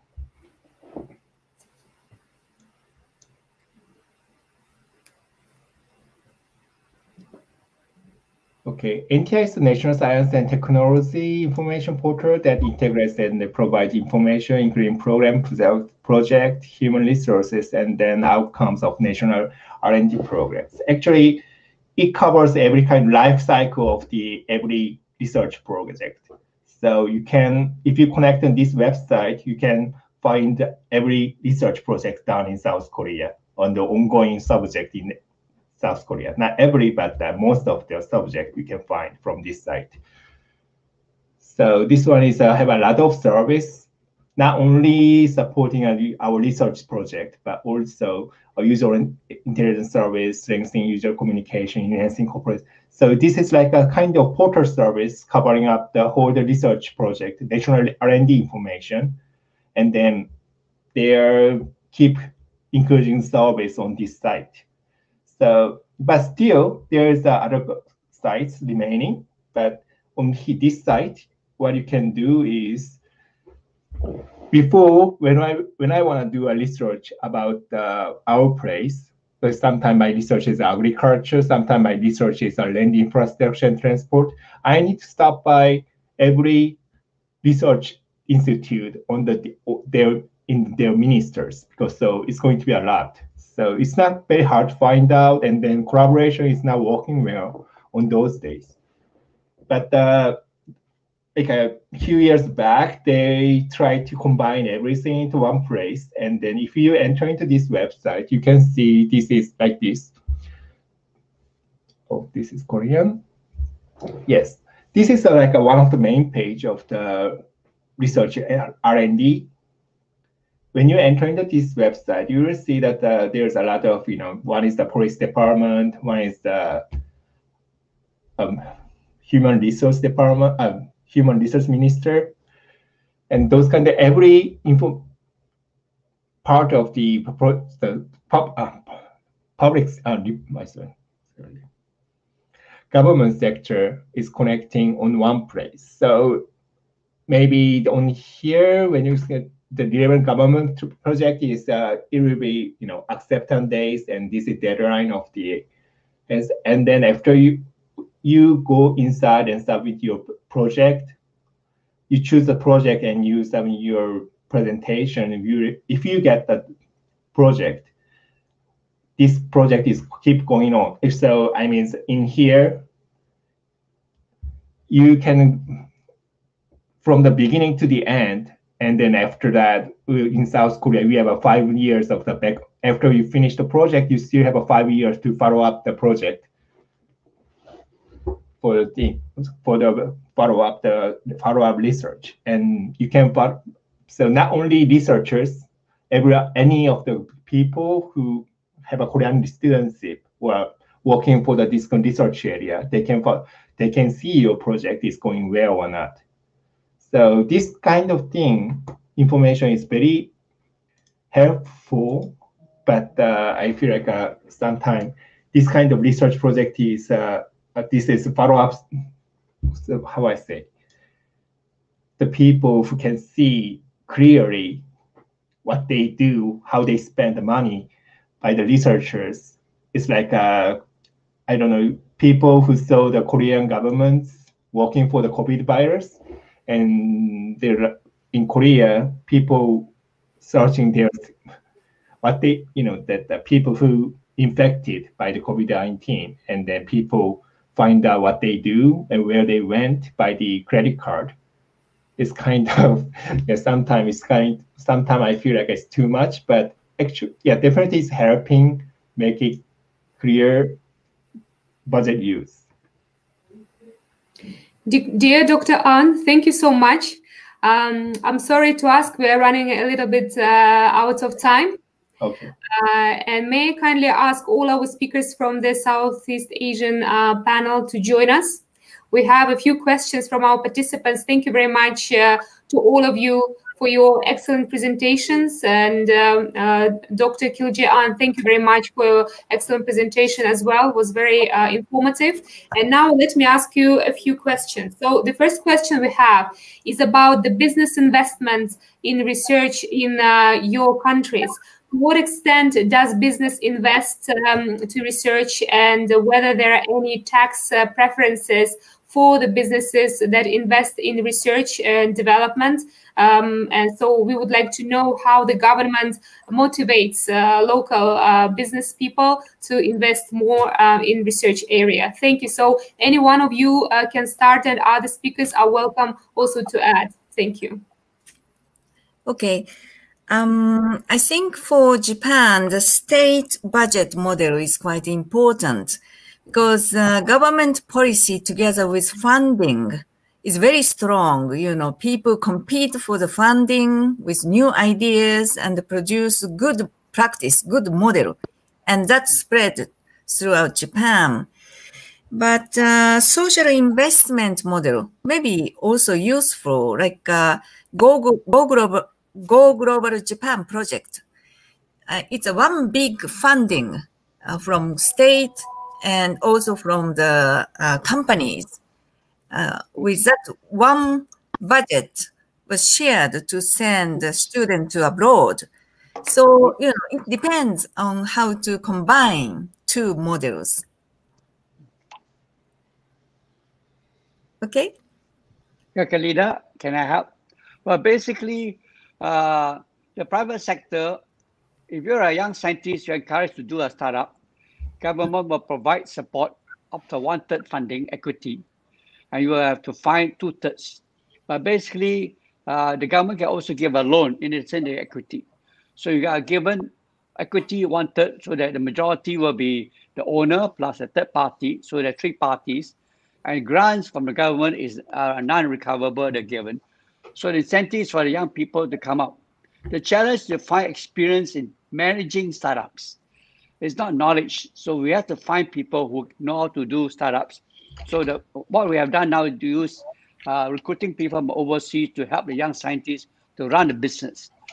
Knowledge is one thing, but experience of running a business is another challenge. So the incentives, when the company succeeds, they have again tax holiday, funding, full funding. And the way is basically they are free to also invite new investors. So the freedom is with the young scientists to do the startup. Thank you very much. Horace Young, please, would you like to add? I don't have the figures on my hand, but however, I believe for all the universities, for all the research projects, so there must be a degree of co-investment, so funding from the government and also funding from the companies. But however, I believe the major funding model will still be government dominated, because the problem is, so in Hong Kong, the economic pillars are the real estate companies and also the financial institutions. For the real estate companies, to be honest, they don't need any advanced research at all, because it's about building the houses and then sell the houses to make a profit. And then also for the financial institutions, so they have their in-house research department. So as a result, although I don't have the figures on my hand, so just like what I say, but I believe for the model in Hong Kong, it's still largely government dominated. Thank you very much. Dr. An, would you like to add anything about the business investment and whether there are any tax policies and preferences to support businesses that invest in research? Oh, yes, of course. Like, although the relative barriers, depending on the subject of study, there's a private contribution. Like, I think it's similar to other countries, but in particular in my area, like the entire has a share of the 30 to 50% for tasks such as acquiring technology, or they can make some kind of helping product. So in that case, about maximum is 50%. That's what I experienced. Thank you very much, Dr. An. And now we have two questions from our audience. So the first question is asked by Professor Habibullah Bismildin. He is interested in research in academic startups, and his question is, to what extent is it possible to develop science through academic startups? For example, at the first level, due to deductions from business and the population like crowdfunding, at the second level with the involvement of a business partner, and at the third level of the investor, while the state money should be considered as startup funds. We've heard about the startups in Singapore. So, dear colleagues, would you like to add about academic startups and whether we can develop science through academic startups? Sorry, I couldn't hear your question well, but I can see the question at the bottom. But I think in Japan, it depends on the nature of the society, and this kind of a model is very, beginning in our country. So I don't know how it works. Sorry, I can't answer well to this question. It's okay, thank you. Other colleagues, please, would you like to add your opinions about academic startups? Dr. An? Yes, in South Korea, this kind of fund is very encouraged by the government, because new college university graduate can hard to get a job these days. So it's government is encourage students to do this kind of project, find their ideas, and then start their business. So yes, there is a lot of the fund is prepared for them. Thank you very much. Dr. Horace Young? I think in the case of Hong Kong, if you look at startup, it is not a country, or it's not a place that you should look at. I think one example that I can give today will be DJI. So if you have ever heard of this name, DJI is the largest manufacturer in the world of UAV, unmanned aerial vehicles, or in short, drone, or those mini helicopters. So the origin of DJI was actually a PhD project in Hong Kong UST, Hong Kong University of Science and Technology. But however, the Hong Kong government or the universities has really failed to nurture DJI properly. So as a result, Mr. Wang Tao, the founder of DJI, has moved back to China, Shenzhen, to start his business. So I think from the example of DJI, you can see if you talk about academic startup, Hong Kong actually is a failure, unfortunately. That's what I can say. Thank you very much. And we have our last question from the audience, Mr. Ashad Janibek. And he says, his question is about, the academic culture at universities. And he asks, what should be the first steps that will form academic research culture and practice at local universities in line with common high academic research standards? So basically, how should we create this academic culture and research culture at universities that could help promote and develop research? Thank you. To this end, I can't hear questions well, so can I answer the last? Sorry. Yes.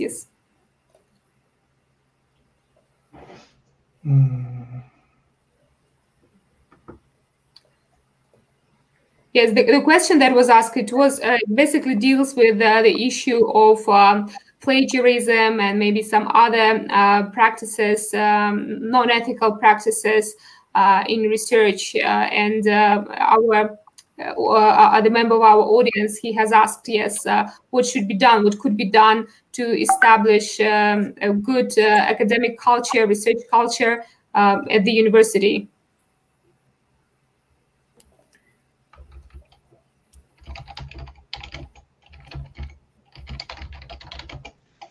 Well, from Singapore experience, because most of our students are educated in the US, and the UK. So they bring the same value of respecting intellectual property. So I don't see us having this problem of plagiarism in that as much. Secondly, is that most of the publications they publish in Science Nature, so they are on international journals. So I think so far we have been quite fortunate. Thank you very much. So, dear speakers, would like anyone to add?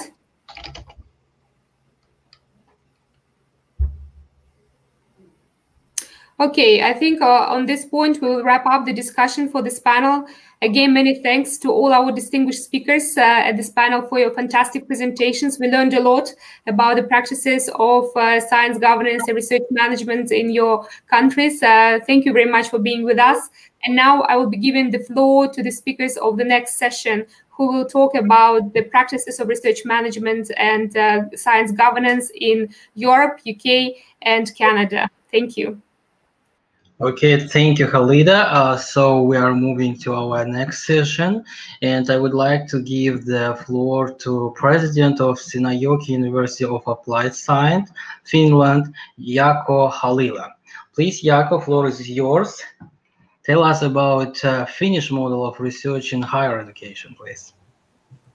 Thank you very much for the opportunity to be here today. The discussion has been very interesting, and I'm happy to be part of this event, and hopefully you can hear my voice and see the cam. I'm trying to share the screen at the moment, if you are able to see it.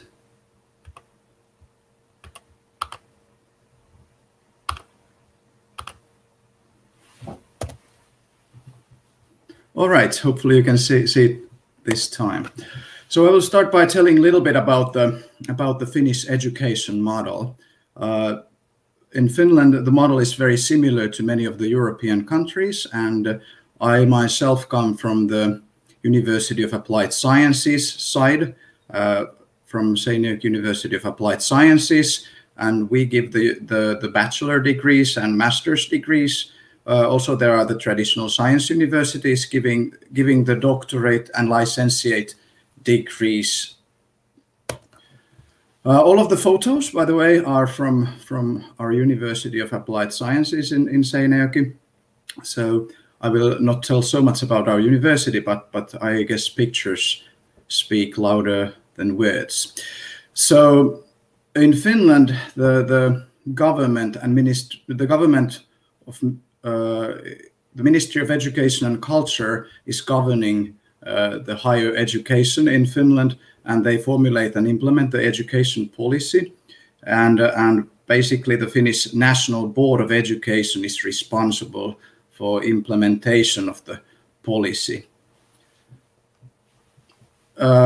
In Finland, both universities and universities of applied sciences are supervised by the Ministry of Education and Culture, and what is quite interesting, we do four-year agreements, which are performance agreements with the government of Finland or with the ministry, and we basically agree on common aims, mission, profile, and focus areas, and the targets. There's the word financing. Nothing comes for free in Finland. Everything comes by results. I will tell a little bit more about that, but the government does some monitoring and evaluation.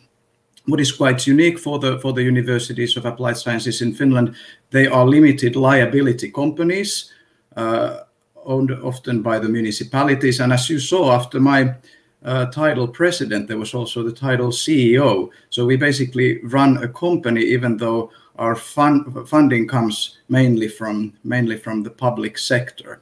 So in case of Seinäjoki University of Applied Sciences, for example, we are owned by 4 of the main municipalities in our region, and the city of Seinäjoki is our majority shareholder. So regardless of the ownership, about 82% of the gross income is funded by the government, and the total amount of government funding is decided on a yearly basis within the state budget and based on the funding model. And in our case, for example, 14.6% of the funding comes from R&D projects. And we also sell education. We have education services and expert services that we provide. And we also get private donations. Last year in Finland, there was a sort of test that to boost the private donations to universities. And if we collected donations from the companies, for every €1 we received from a company, we were given another euro by the government. And for example, in our case, it was quite a successful thing. We received quite good amount of funding from the companies to develop our university and our research. I hope you can see even a little bit of this. It's not very clear, the slide. This is the interesting thing about the feature of the Finnish model. We get, as I said, our funding totally by the results. So here up you can see the degrees. Sorry, Jaakko, sorry. Yeah. Can you press full screen? Okay, I pressed full screen. This is interesting if it's not showing. I have it on full screen mode. So we are seeing only first page of your presentation. So can you do full screen?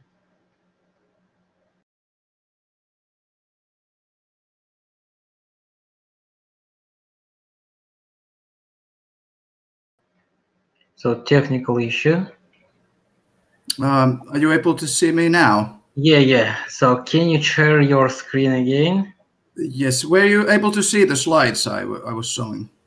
Okay, so we're not seeing right now. Okay. What about right now? Yes. So can you do a full screen of this one? It's now on full screen mode. No. Interesting. So can you move to another slide? Yes, I have been moving. I'm now in the middle. But we are not seeing. Okay, our colleagues will share your presentation. Okay. David, can you please share so you can stop sharing your screen? So Yeah. David will share. Thank you. 1 second, I will share. Which slide should I present? There is about the funding of the University of Applied Sciences, core funding. Yes, that one. Basically now we can see a slide. Yes. What about? Oops.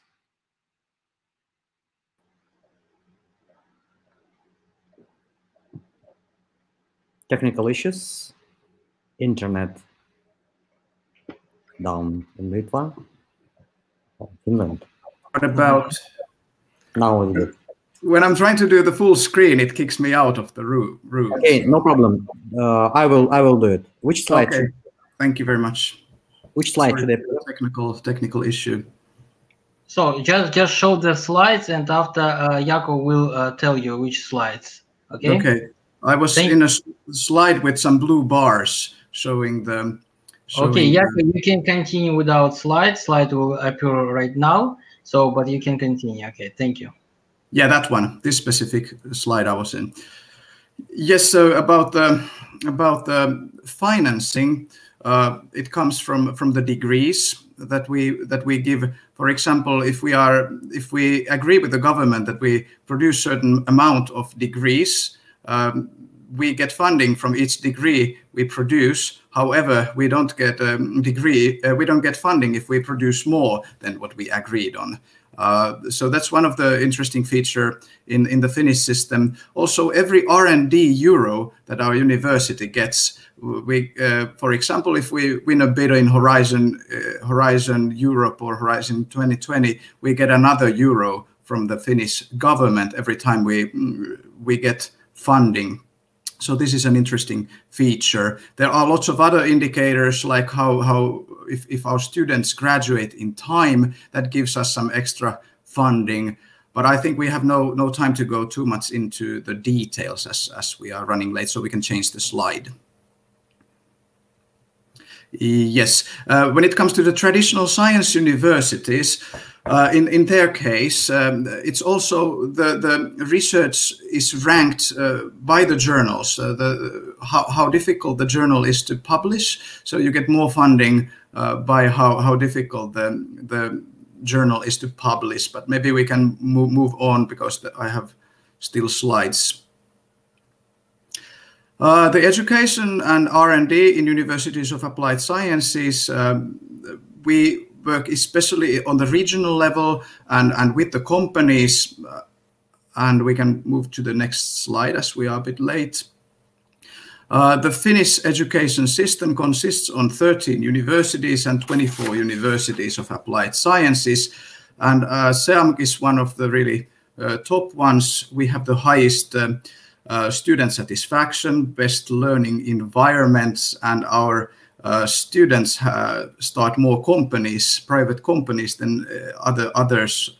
And also we use the business lecturers from the business much more than other universities. And these are all financing indicators by the ministry. So it's a good thing for us. And 11 of our bachelor degree programs are in top 3 of Finland and as well as 4 of our master's programs. We can move on. In Finland, there are also the public research institutes which work under the ministries. For example, VTT, which is quite well known, they work under the Ministry of Economic Affairs and Employment, and they do a lot of research. Usually they are mission oriented and there are different tasks that these institutes do have. We can move on. Then the research is concluded in numerous other public or private research institutes or individual organizations. And approximately 2/3 of Finnish research and development takes place in the companies. And companies engage a significant amount of innovation when it comes to Finland. And this means new products and services and a lot of scientific research also done in the private companies. There are examples even here in Seinäjoki, which is not a very big town, but companies producing scientific material. So we can move on. The research funders in Finland, they are both public and private sector, and private sector invests heavily in research and development. We have only 5.4 million people in Finland, and the flow of investments from the private sector was 6.4 billion euros in 2018, for example.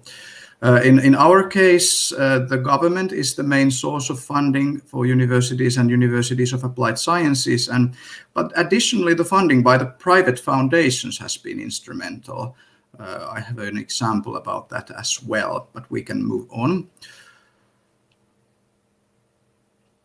Public research funding in Finland and how it is governed, the Ministry of Education, Science and Culture has definitely an important role, as I mentioned. The Ministry of Economic Affairs and Employment does a lot of funds a lot of research, which is sort of combining the business, the companies, and us universities. Also, other ministries have duties, and I would say Business Finland is very much a fund which combines the scientific research and the business research. So I have a slide about that later on. Academy of Finland is more of a traditional science financer. We can move on. The R&D in Finland, it's 2.7% of the gross domestic product. It could be a bit more, but I guess it's quite a good level. This is the amount of degrees produced in Finland. We can move on. The expenditure in Finland by R&D expenditure, there has been some, if we look at the years 2015 and 16, it was not increasing, rather it was decreasing those years. The last few years there has been slight increase. We can move on. And we can move on. There is a strategy by the Ministry of Education and Culture, and as you can see in the middle, the public-private partnership is an essential part of it. I think we do not have more time to go into details. We can move to the next slide. Education and learning knowledge and technology for the benefits of people and society is an important thing. We have a goal that over 50% of young people complete a higher education degree. This is probably enough from this slide. We can move on. We have also the roadmap for implementing the vision, and there are very similar things as in the strategy. Perhaps we can move on. So the strategy for national research infrastructures in Finland, the main objectives are promoting quality, renewal and competitiveness of research, and strengthening the broad-based impact of research environments, and increasing national and international cooperation. Please move on.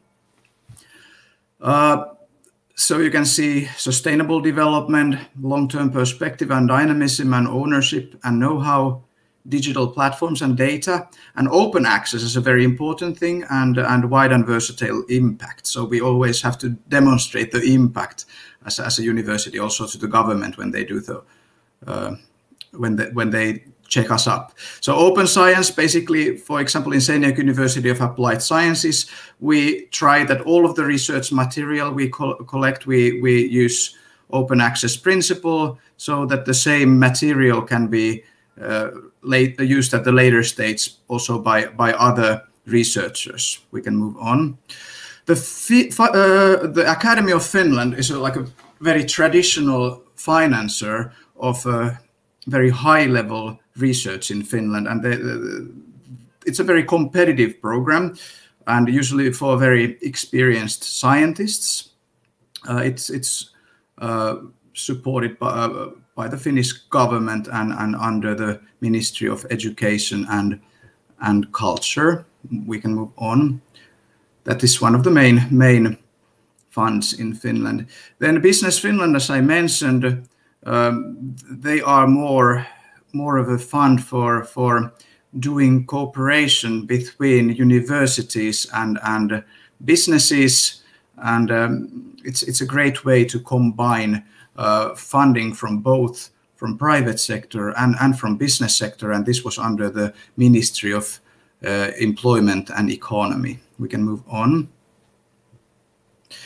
There are very good business cases, for example, which are financed by the Business Finland program. For example, Nokia does quite a wide range of cooperation between with different universities in Finland when it comes to development of the 5G networks, and Neste, which is a traditional producer of fuels, they have created the new biofuels from waste. And even in my town, you can fuel your car with biofuels. It's basically everywhere in Finland available already. Fortum and Metsä Group, they have created some bio-based materials. And the Parliament, there's a fund directly under the Finnish Parliament, which is called Sitra, and their aim is to support science in low carbon and circular economy and renewability of the society, and especially future prediction. Sitra has continuous call for projects. We can move on. Then there are also private foundations such as Kone Foundation, which offers grants. We can move on, perhaps. And I was asked about the private support and the tax benefits when it comes to Finland. And a company can basically donate from 850 to 250,000 euros per year to a research organization which is registered and approved by the tax authority. For example, if a company makes a profit of 250,000 euros, they would otherwise pay tax from that. But if they decide they could, even the whole amount, they could donate to, for example, us as a university. A large company with bigger profits, if they wish, they can donate to several organizations. So there's no limit how many organizations they donate to. Sorry for the technical problems in the beginning, and this is my presentation. Thank you very much. Thank you, Jaakko. Thank you very much for your presentation. A little bit later, we will have a discussion about your presentation. And let me give a floor to our another colleagues from Lithuania. Actually, the experience of Lithuania is very important for us because we have Soviet Union heritage, and that's why the experience of Lithuania can be applicable for maybe Kazakhstani reality. Montes Landaukas, professor, associate professor, Kaunas University of Technology, Lithuania. Please, Montes, the floor is yours. Thank you. Thank you. And I hope you can see my slides. So I will talk a little bit about science management in Lithuania. We will have 3 points, and the management at the top level, then strategic program documents, and maybe a little bit more about research funding. So Lithuania, as you can see, is almost or maybe exactly on the geographical center of the Europe, quite a small country, 2.8 million inhabitants. Our GDP is almost 50 billion USD, and in total for science, technology, innovation, we are spending almost 1% of GDP. Also, we have some plans to increase it to 1.9, and we will see how it goes in the future. So the main science management happens at the top level via the Ministry of Education, Science and Sport. It's quite a long name, probably due to the savings and similar reasons. We're just having one minister, not many ministries for all those different fields. And it is responsible for, at first, implementing the national system of formal and non-formal education. And also, it is responsible for creating conditions for learning and changing society to be more democratic and more modern. As you can see, also it is responsible for implementing state policy of science, studies, and other legal acts. The coordinating the activity of Lithuanian institutions of science and studies is also under the responsibility of this ministry. We have 2 more agencies which are very important in science management. So the first one is Agency for Science, Innovation and Technology. It was introduced in 2010. And the main purpose is to, like we say, implement innovation policy in Lithuania. That happens through several stages. For example, it can announce calls for science projects, which can be dedicated only for scientists. They also can be dedicated for joint teams of scientists and business. Sometimes half of the funding comes from the government and half of the funding comes from the business. It depends on the actual call, and in many cases it depends also on the size of the company which needs the service from scientists. If it's a smaller company, it gets more funding. If it's a larger company, it gets less funding. And also the agency is responsible to make accelerations for startups and young businesses. So they are making events and some other promotions. Another institution is Research Council of Lithuania. And mainly it is some sort of expert and consultational body. It's also implementing the science development on a national level, but it is more dedicated to research, to be in particular, not for the business, not for the projects for the business, but for the research. And it also announces a huge part of the projects in the country. We call those just national projects. The funding might be very various, from maybe tens of thousands of euros up to several hundred thousands of euros. It depends.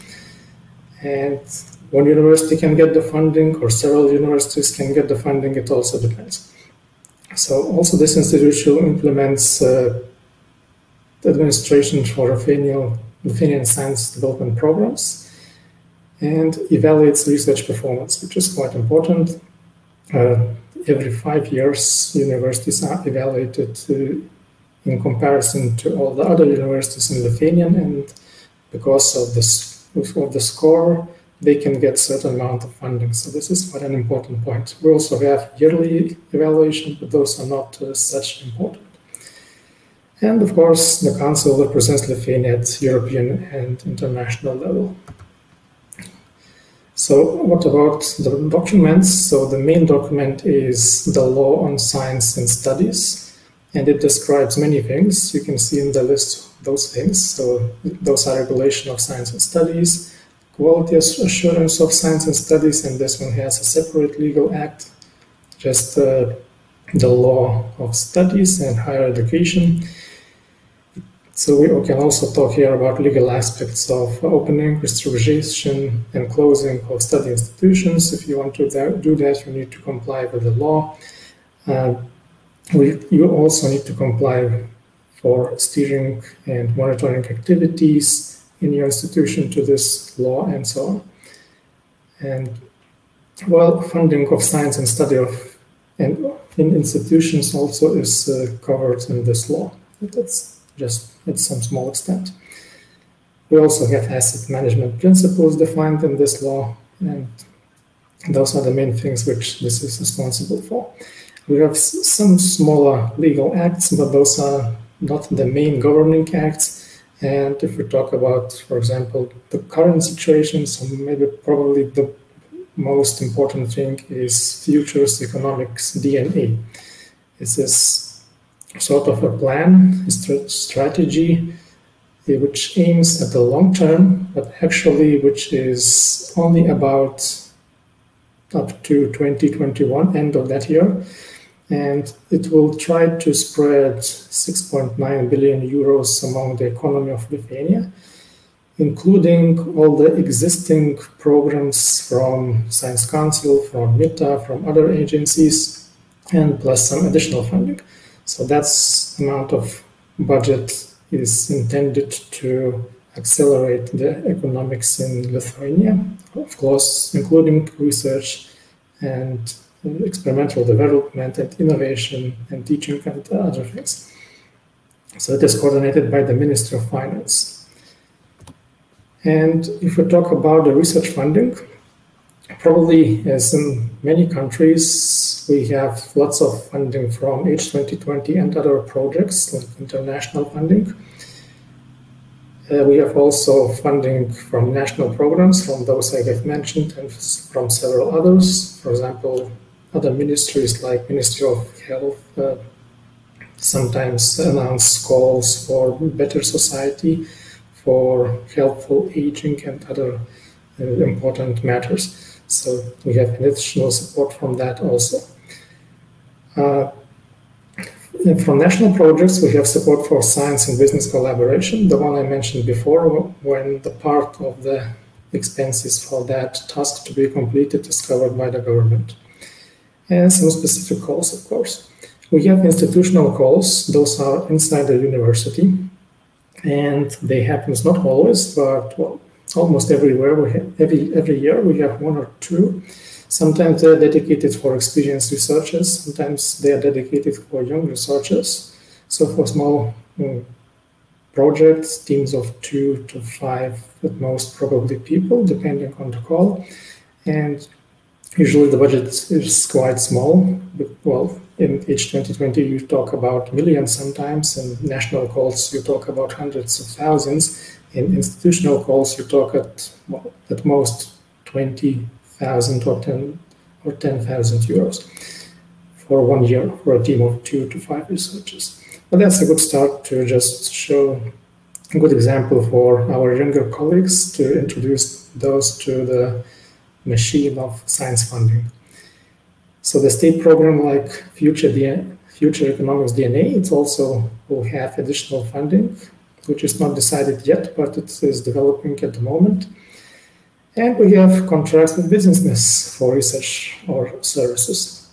So mainly if a company needs something innovative, a new product, maybe new computation, or new expert decision, they can contact university and they can just do that contract individually without any funding from the outside.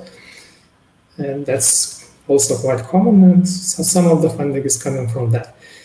For example, our university, if we talk about the funding for the research, so about 70% of funding comes from the state and about 30% of funding comes from contracts with businesses. So that's small information about research in Lithuania. If you will have some questions, that will be nice to answer those. Thank you very much, Marta. So we will have some discussion a little bit later. So according to Global Innovation Index, one of the top countries is Sweden. So that's why let me give the next speech to our speaker from Lund University, Professor Kenneth Persson. Please, Professor Kenneth, the floor is yours. Thank you very much, Barsan, and I'm happy to participate in this interesting seminar on research financing. May I ask you to show my slide? Thank you. Yes. I will talk a little bit about Swedish research and innovation. And Sweden is a country that is very open for economy and has a large share of the gross national product going to export. The government is the most important source for research funding, and it's organized through the Ministry of Education. However, they bring in the area of 50% of all the research funding going to the universities in Sweden. And other important funders are also special councils for research funding, and also the Agency for Innovation Systems, Vinnova. A big share, in range of 10%, comes from research foundations and European Union, and also from public sources from municipalities and regions, county councils. But looking on the actual amount of money channeled to research, the private funds are in the range of 3 times bigger than the governmental funds. However, the private money is typically remaining in the business sector and not so much reaches the universities. Next slide, please.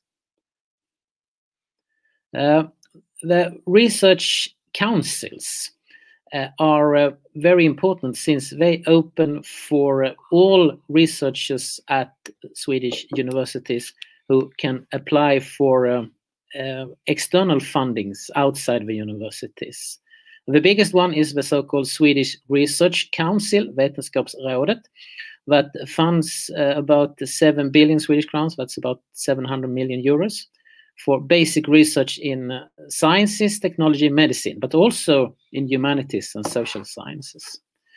A little bit smaller funder is the Swedish Research Council for Environment, Agriculture, Sciences and Spatial Planning, abbreviated FORMAS, that gives money for basic and needs-driven research in environment, land-based industries, spatial planning, agriculture, forestry, and they funded last year about 1.8 billion Swedish crowns in research, and about 180 million euros.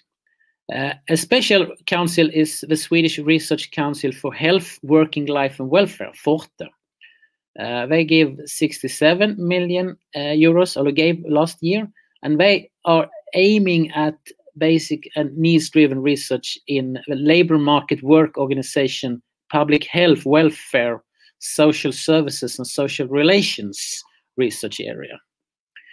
And then we have this innovation funder, Vinnova, and they aim for very much needs-driven research, practical research in technology, transport, communication, working life. And they funded last year 305 million euros.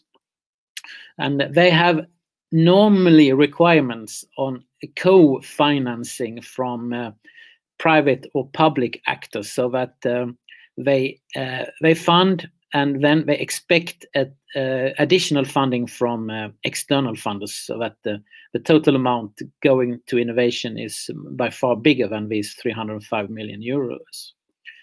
Then there are a number of other authorities that have special research funding, like the Authority for Traffic, or the Authority for Water and Sea, or the Authority for Energy. So yeah, there are a number of authorities, but they are in a smaller scale. They're typically 1 to 10% in smaller than 1 to 10% of what we see here from on the bigger research councils. Next slide, thank you. In addition to the governmental funds, because all these I have shown are examples of governmental funds, then there's also something called research foundations. And the biggest research foundation is the Foundation for Strategic Research, but there's also for strategic environmental research, something called Knowledge Foundation, Foundation for Baltic and East European Studies, and Foundation for Healthcare Science and Allergy Research, Vårdal Institute. One for international cooperation in research and higher education. And one reason why we have these number of foundations is that it was a political discussion in the 1990s that ended in that a number of funds were allocated to these research foundations. And they are actually quite substantial. They allocate in the range of 15 to 50 million euros a year in different research programs, but they are operated by separate foundations, so they are not directly part of the government. And then there are additional funds from the Bank of Sweden Tercentenary Foundation, Riksbankens Jubileumsfond. That is maybe not so known. It's mainly known internationally because they fund the Swedish Tercentenary Foundation Prize in memory of Alfred Nobel in economy. So what normally is called the Nobel Prize in Economy, because Alfred Nobel, he didn't donate money to fund prizes for economy, but this foundation, the Sweden Tercentenary Foundation, gives money every year to the Nobel Foundation, and so that's why there is also one Nobel Prize in economy. Next slide, thank you. We in Sweden have a lot of private research foundations. Many are quite small, but actually some are really big, and the biggest one is the so-called Knut and Alice Wallenberg Foundation. They grant normally in the range of 1 to 2 billion Swedish crowns a year. That's 100 to 200 million euros. But a large funder for cancer research is the so-called Swedish Cancer Society, that gave 770 million crowns, about 76 million euros for cancer research. But we have more than 2,000 different research foundations all over Sweden, and they are targeting different areas, but they're normally not at all as big as these two I show here. Next slide, please. Looking on a total financing of higher education and research, the total budget was 78 billion Swedish crowns. That's for both research and education. The public funding came to amounted to about 80%, and of that, it was direct funds from the government, about half, and different public finance, the other half. And the remaining 20% is from European Union funds, private funds, or local funds, municipalities. Next, please. One way to monitor innovation is to check for patents, and Sweden is a part of ECT, the European Patent Organization. So a large number of patent applications go directly to Munich. In 2018, that was the last figures I managed to find. We had 2,200 applications, whereof 1,000 was granted, but 14,000 was validated according to the ECT system, with mainly for a European patent, but also for US. And as you can see, it is not, the changes are from 2017 according to the Swedish Patent Authority. So some goes up, some goes down, but we have a range of some 1,000 patents per year that are granted. Next slide, please. We look on activity. Sorry, this is in Swedish, but it says just the number of published scientific papers in peer-reviewed journals measured per million inhabitants, and these are some small, medium-sized European countries. So it's Denmark, DK, Finland, Netherlands, Norway, Switzerland, and Sweden. And what we can see, the Sweden is the thick black line in the middle. We are in the range of 1,600 published papers per million inhabitants, and that is a little bit higher than what we see for Finland and Norway, and it's a little bit lower than what we see for Denmark and Switzerland. What we also can see for all the countries during the last 20 years is that there has been an increase, a substantial increase in published papers. And it's almost a doubling for many countries. And for the Swedish figure, it's about 50% increase. To summarize what I've shown here is that the government is important for base funding of research. These research councils, the governmental research councils that grant money according to applications, are also substantially important. Private money from private foundations are also important.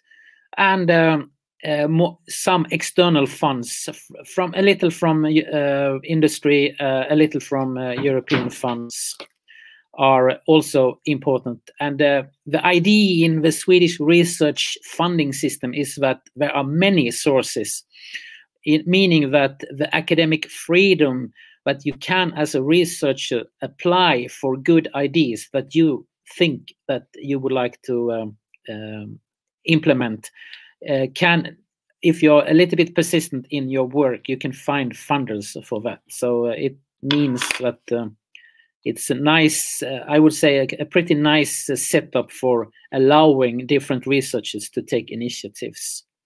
What if we look on challenges?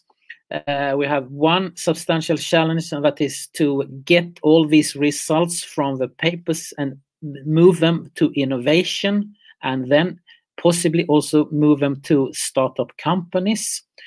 The Vinnova, the Swedish Authority for Innovation, they support startups, and they also allocate funds to the universities every year, so that each university in Sweden has an innovation board and also a venture capital company that can allocate some money to invest in good startup ideas. But we can see that we by far haven't reached the saturation of bringing all the good ideas from the papers from the scientists to startup companies. So that is one challenge.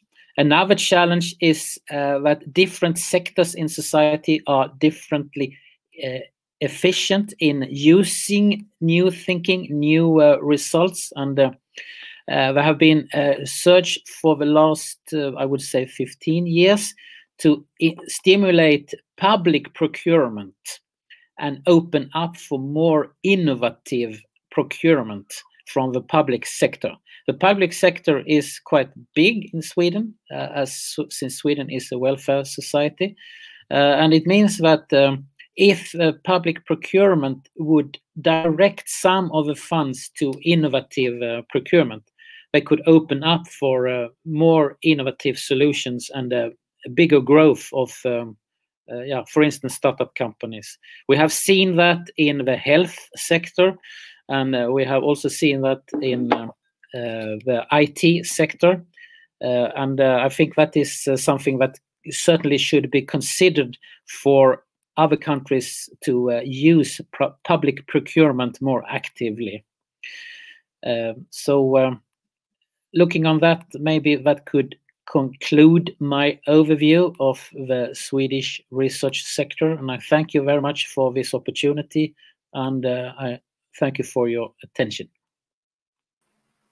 I'm happy to answer questions. Dear Professor Persson, thank you very much for a very interesting and valuable presentation. We will have questions and answers at the end of this panel session.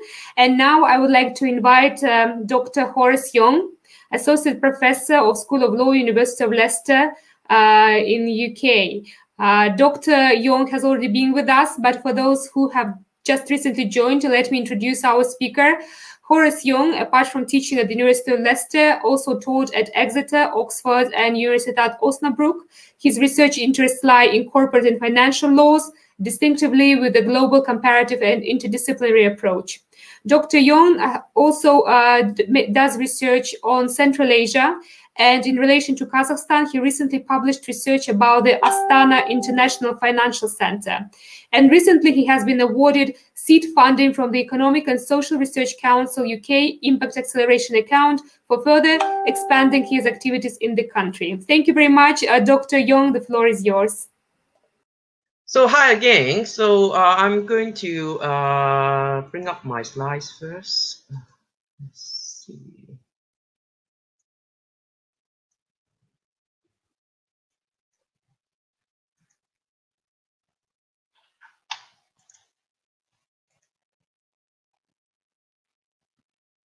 So hello. So I'm going to put the context of today's topic in the specific situation of the UK.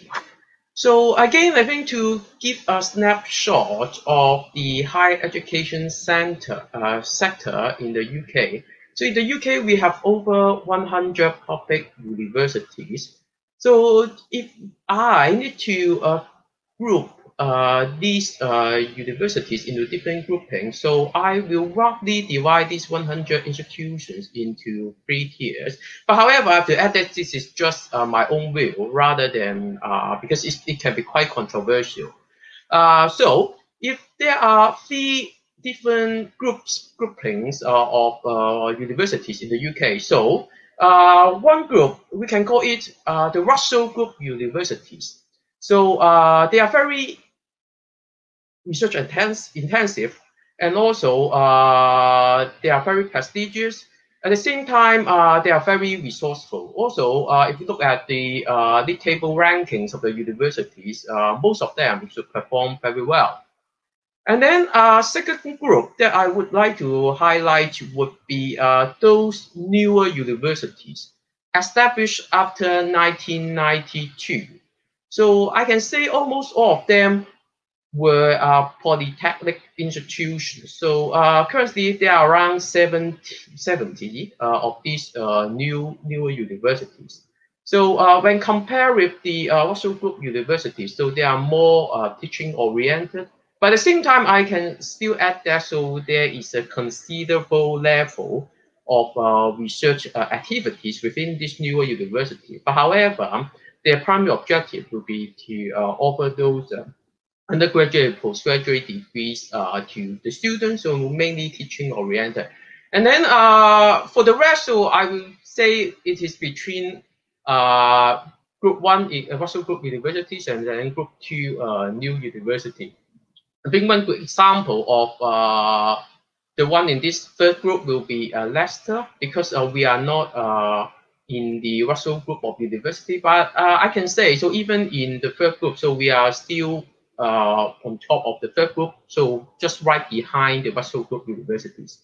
So again, if you refer to the THE world rankings of universities, so you can see the universities in the UK are performing very well. So for example, top of the table is Oxford University, so which is ranked the first in the table, and then Cambridge, the third, and then Imperial College London, the 10th, and then UCL 15, and then also London School of Economics 27, and then also we have a number of other universities so which are ranked in the top 100. So in terms of the allocation of resources to all these universities, so this is actually overseen by an organization called UKRI, UK Research and Innovation. Quite similar to what I have talked about for the case of Hong Kong. So you can categorize these research resources into two types. So one is above ground, so which is directly allocated by the government, so which is pretty automatic. So you don't have to do anything at all. So as long as you have done well in an exercise, we call it REF, Research Excellence Framework. So for the next few years, then you will receive that money pretty automatically. So that's why if you want to receive this automatic money, a larger chunk of it, then you have to make sure you do well in the Research Excellence Framework. We call it REF.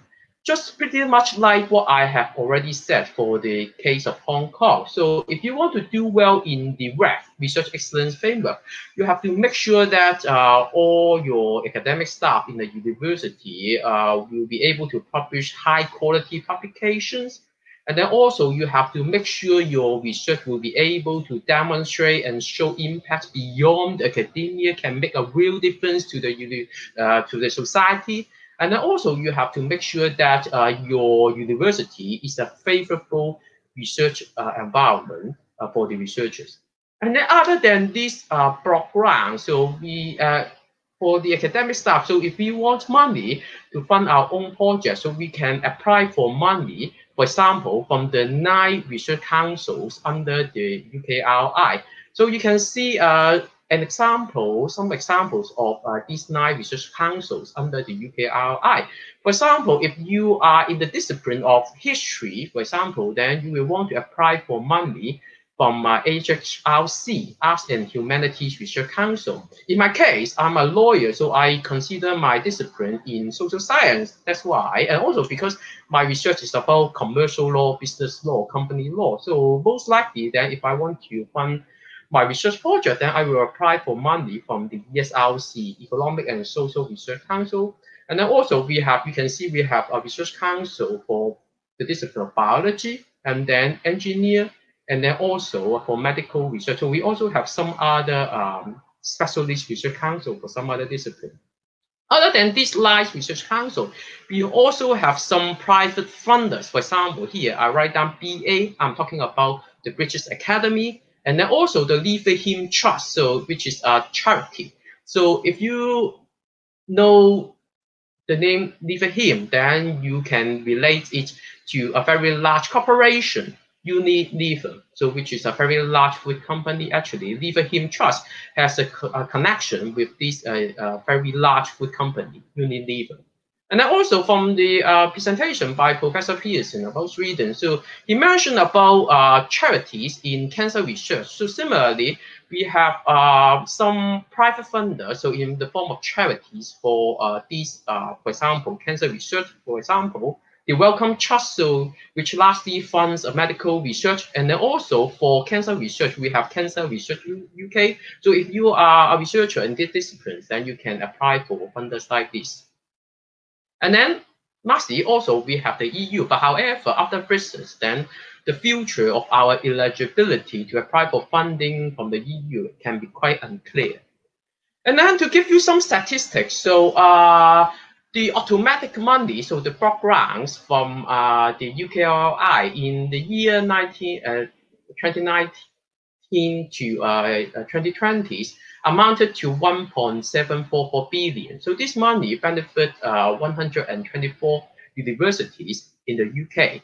And then in terms of the pot of money available for the competitive funding bid, so we have a larger pot of money at 2.8 billion pounds, and then benefiting over 400 research projects. So you can see that the number of projects are spreading quite evenly across the 9 research councils. So, but of course, if you look more closely, then most of the research projects are mainly in the science and engineer disciplines, because the research in these disciplines are more research intensive. But however, still, if you add up the number, so there are still around 700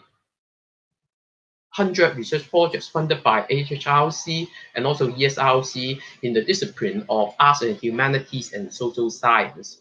And then also to look at the EU funding, so it is also quite important for the universities in the UK, because here, if you look at the figures from Universities of UK, an association of basically all the university in the UK, so around actually 15% of the funding of universities actually has come from the EU.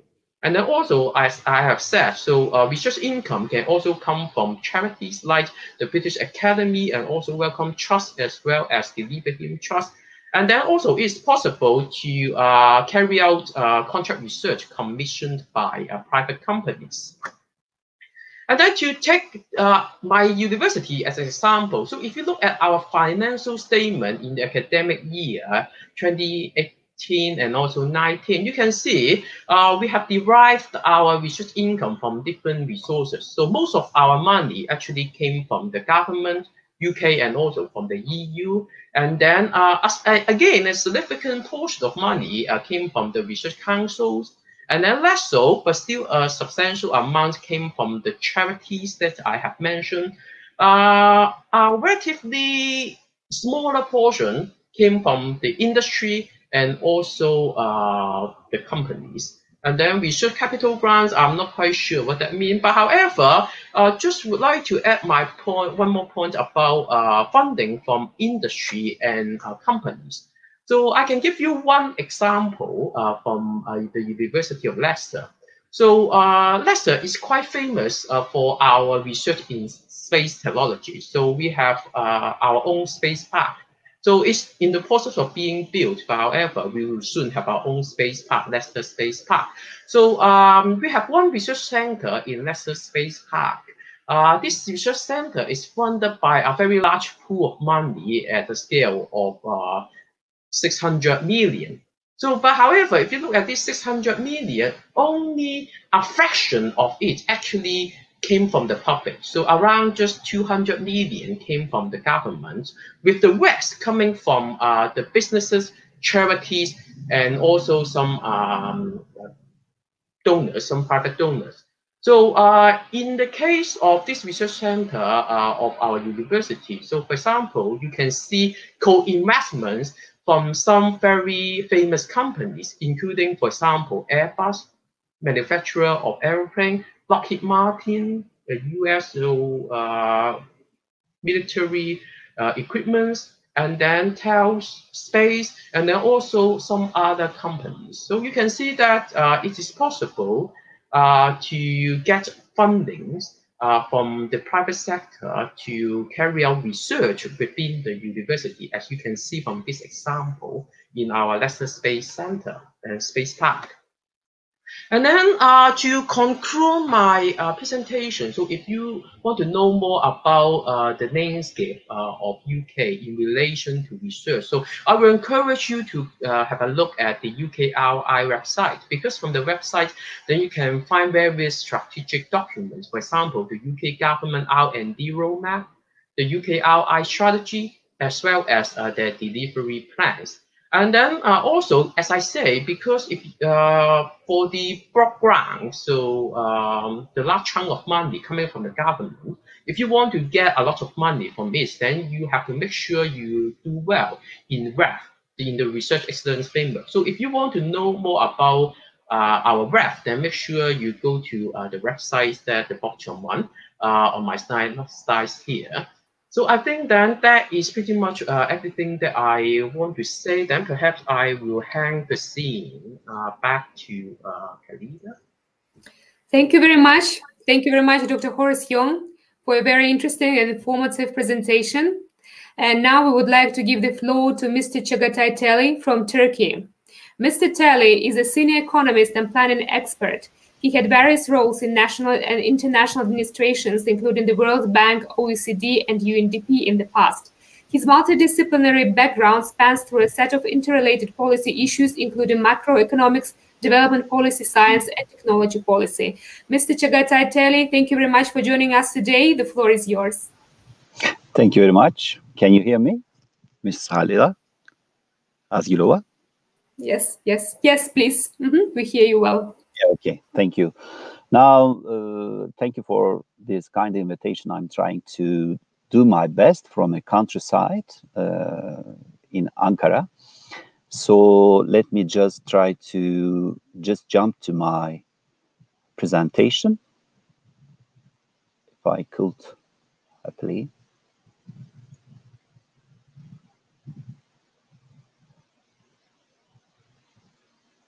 Can you see it now? Is that okay? Yes, we can see it. Keep going. Yeah, thank you. Now, I'm just gonna give a brief introduction to the story of Turkish science and technology policy in the last 15 to 20 years of time. Now, if we are talking about science and technology policy, we are dealing with some wicked problems here because it's very, the problem is very complex. The structure is very complex. There are many different components, many different government institutions.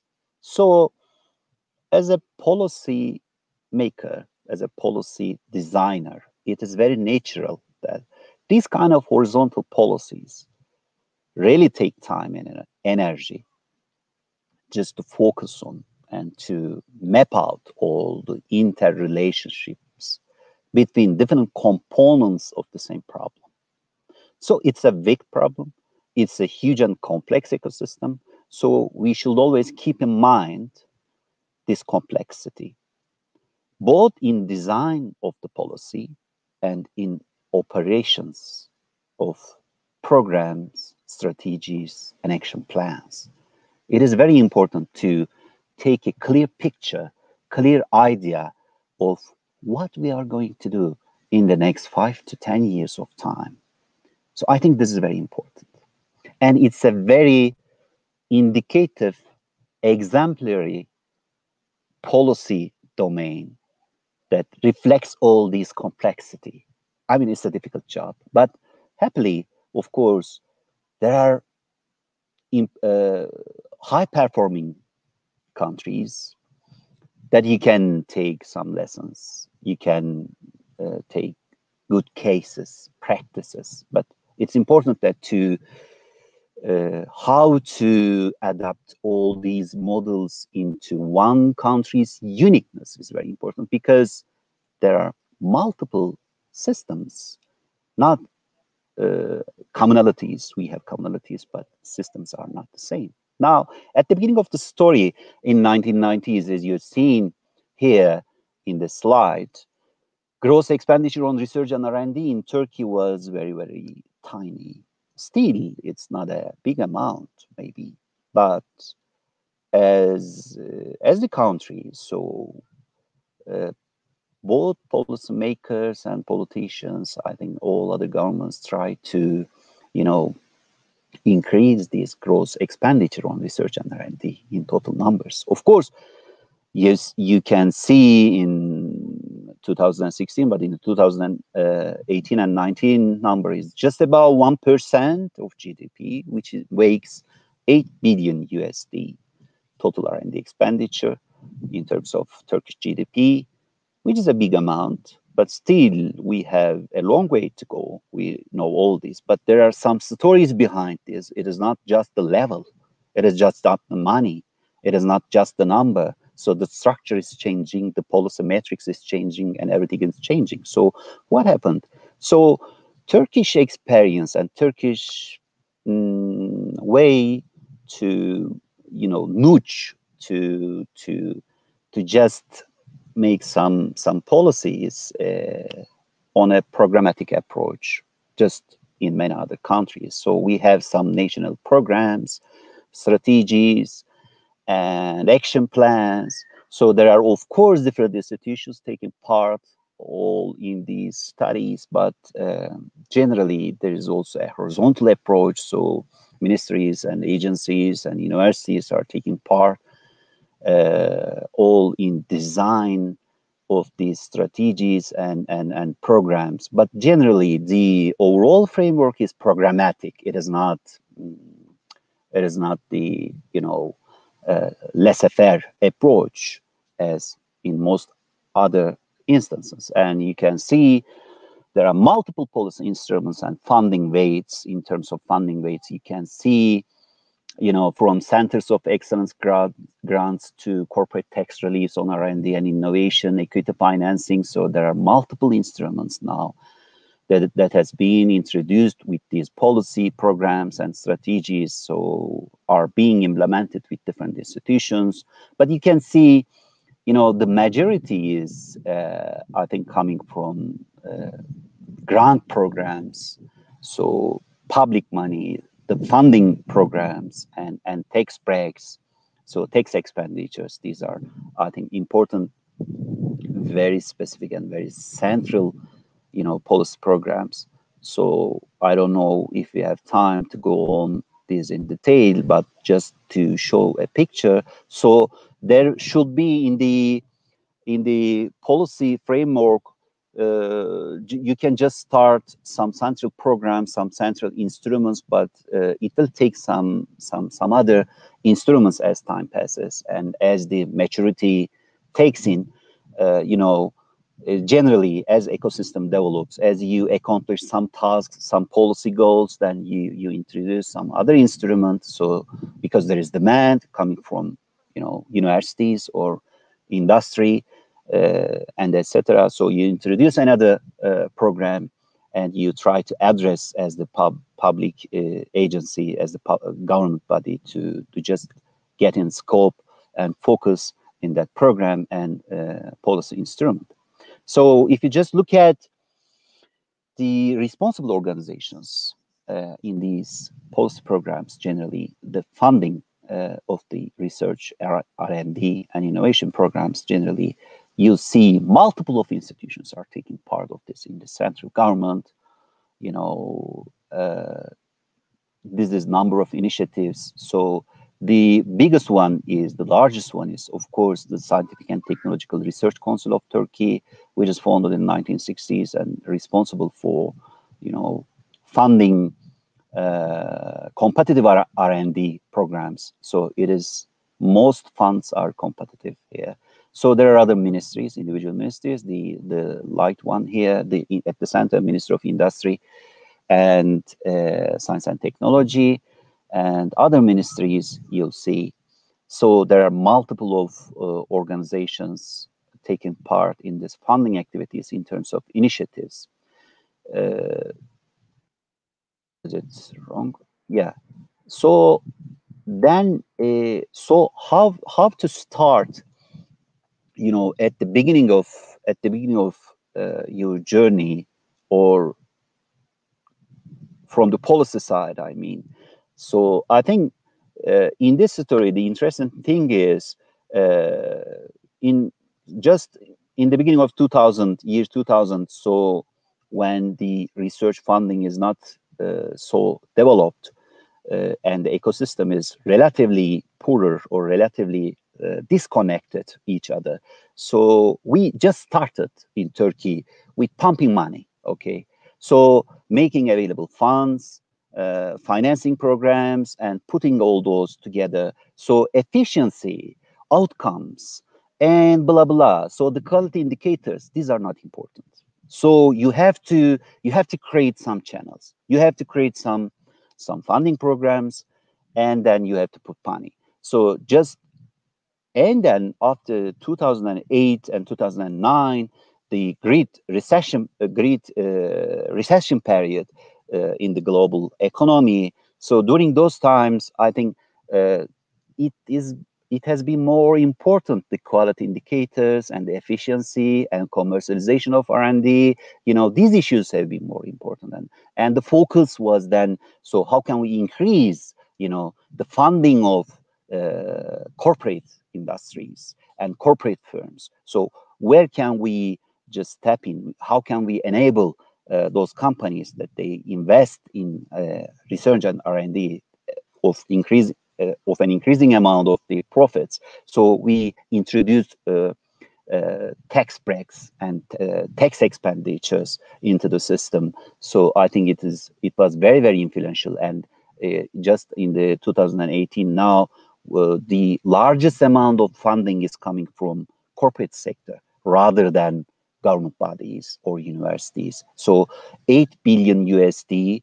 of total R&D funding, 4.8 billion is funded by corporate bodies, firms, and entrepreneurs. So in the coming period, I think the Turkish research and R&D system is largely developed now, but we are behind our targets as the nation. So in the coming period, 2020 and 2023, I think some of the challenges will be resilience of funding. So how can we keep these funds go in these catastrophic and chaotic times of world economy? So how can we secure those funding and more selective approach, so we can develop more selective approach, so efficiency has become a concern, and bilateral cooperation. So these are increasingly on the table now.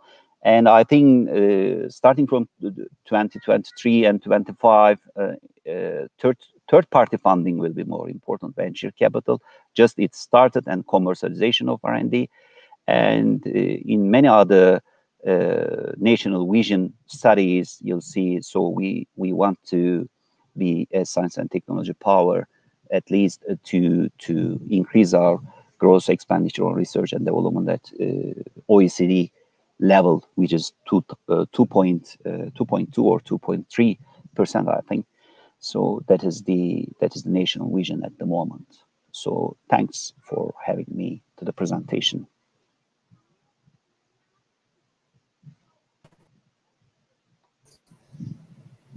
Thank you very much, Mr. Telly. Indeed, it was very interesting to learn more about the policies of Turkey in research management and science governance. And let me now pass the floor to our sixth speaker from this panel, Tamara Kravchenko. Dr. Tamara Kravchenko is an assistant professor at the University of Victoria, Canada. She has conducted comparative public policy research and territorial development in over a dozen countries and has authored over 50 articles, books, and reports. Dear Tamara, many thanks for being with us today and for finding time to join our discussion. The floor is yours. Hi, it's a pleasure to be here. Can you hear me okay? I hope. I'm going to share my screen now.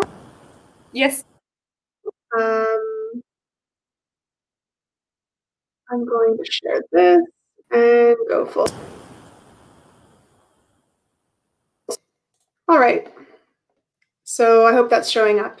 So it's such a pleasure to join this conversation today. I'm going to talk today about the Canadian Public Research and Innovation funding, focusing on the public side. And I titled my presentation Steering, Not Rowing, because that's really the Canadian approach. It's to create some incentives, to put funding out there, to promote collaboration with the private sector, within academia, but also not to dictate. And I'm also going to reflect some of the Canadian experiences on what innovation funding and scientific research funding could look like in Kyrgyzstan in Kazakhstan as Kazakhstan ramps up their funding.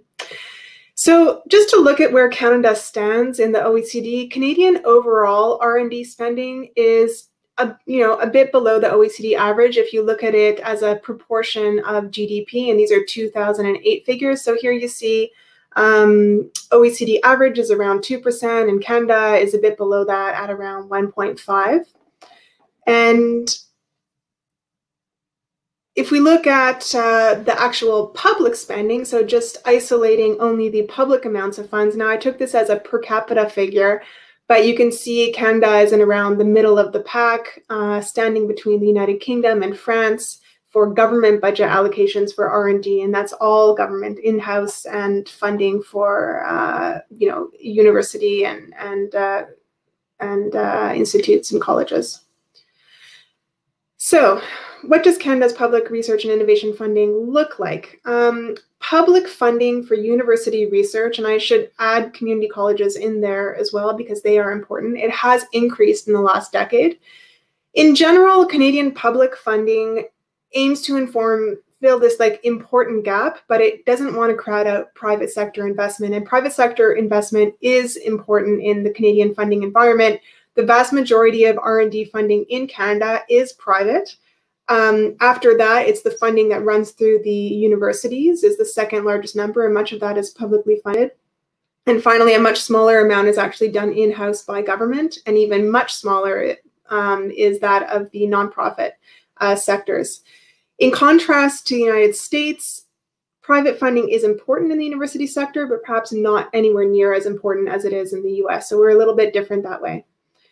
I want to do in my presentation today to highlight two federal initiatives. So Canada is a federal state. We have the national government playing a really leading role in the funding of university-led research and science and R&D, but provinces and territories also have ways and policy tools to encourage this. So where I live, for instance, in British Columbia, the province here has the Pacific Institute for Climate Solutions, and that's a big chunk of funding to try and promote solutions for climate change. But I'm just going to talk today a bit about the federal initiatives, the national initiatives.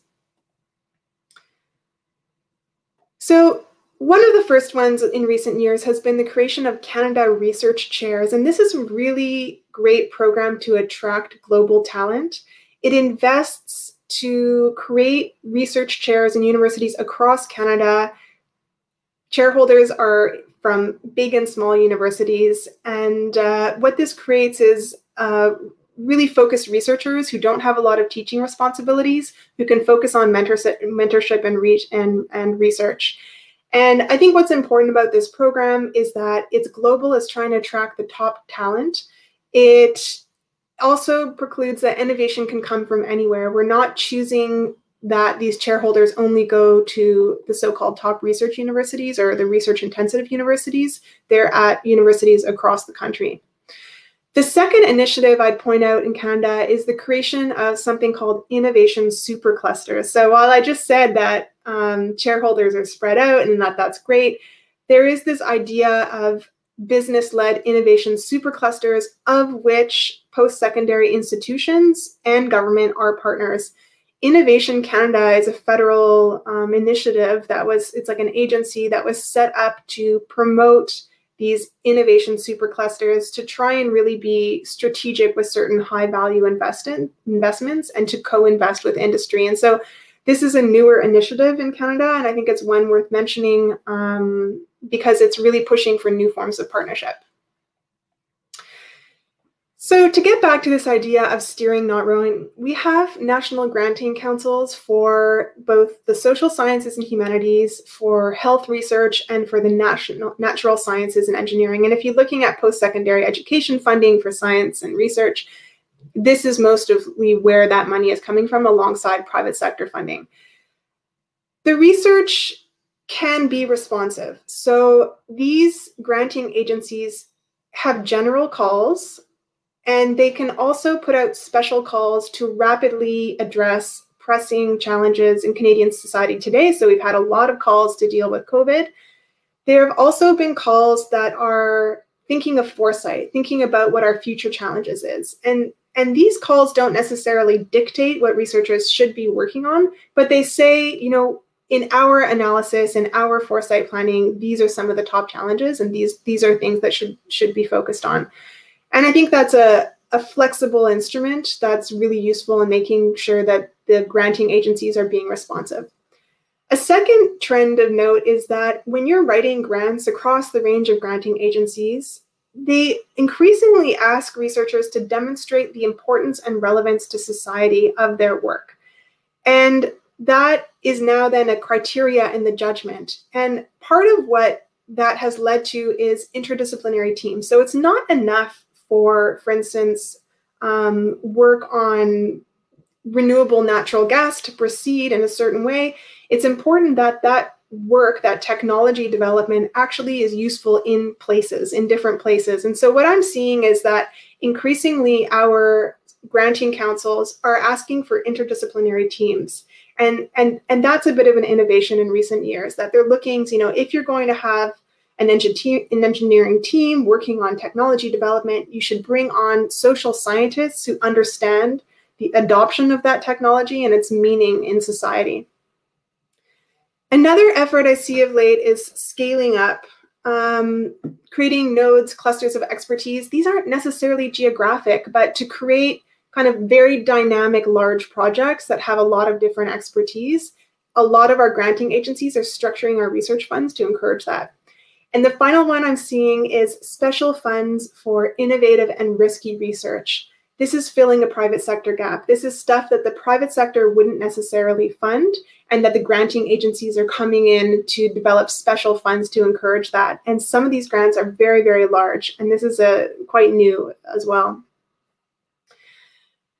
Now, I'd like to reflect on what this might mean, what Canada's approach might mean for the Kazakhstan's regional innovation system, and because there are some similarities between our two countries.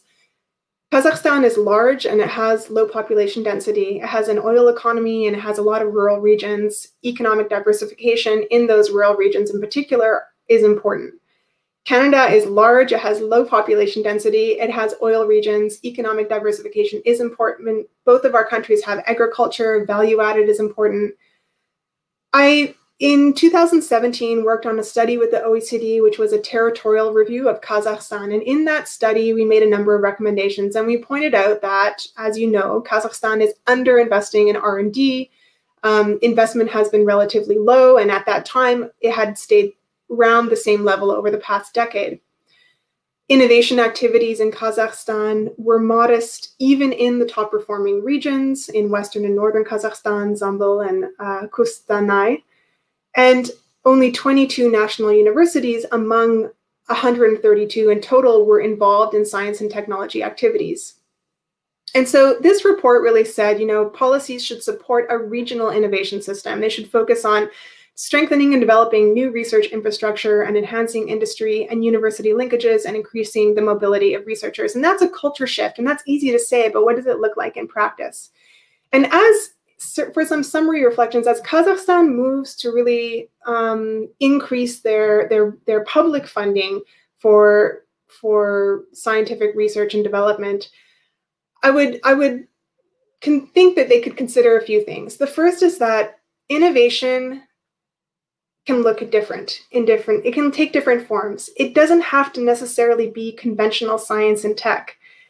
Particularly in rural innovation, looks different. And if you create criteria that are focused on conventional science and tech, you're going to be missing out on a large part of your economy, which is important. And in Kazakhstan, that's the rural economy. So value-added agricultural products, food products, could be a really important part of economic diversification and innovation in Kazakhstan. If you design conventional science and tech funding, you're going to miss out on that potential.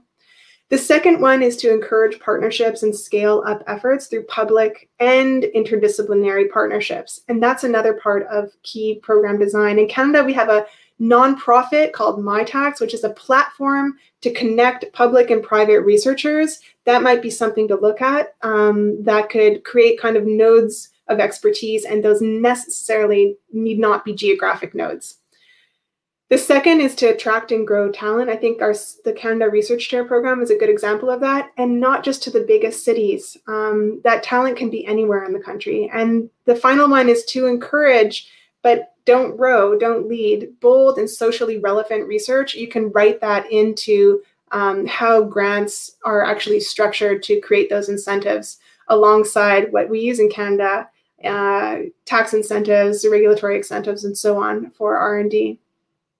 Innovation takes a lot of different forms. If I think of Canadian innovations include IMAX films, they include pacemakers and insulin, but they also include creating garbage bags, paint rollers, everyday things. So taking a broad view is probably useful, and I'll leave my remarks at that. Okay, thank you very much, Tamara. So I would ask to all of our panelists several questions. First question, we have, so as I understood, so each presenter tell about a public-private partnership and understanding that private sector should invest to innovation, should to create innovation. In this regards, so we have a question. So if you have an exact number of how much in numbers or in the percent of tax reduction government policy provide for business if they invest to science, technology, or innovation. So, please, you're welcome to answer. Kenneth? Well, it's a very good and simple question. The answer is unfortunately less simple because it consists of deductions for salaries. For the social cost of a researcher is in industry is a bit lower than the ordinary social cost. So there's a deduction for investing in hiring staff working with research. And there's also a way that companies are allowed to use R&D money as investment money and not as costs in their booking. So it means that they can deduce the cost over a long period of time, maybe up to, sometimes up to 10 years.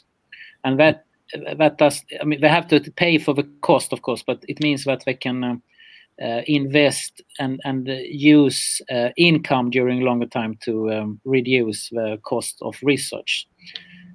But there are no special tax deduction, just research per se. So it's a combination. There are a number of particularly taxation rules that makes it cheaper to invest in research.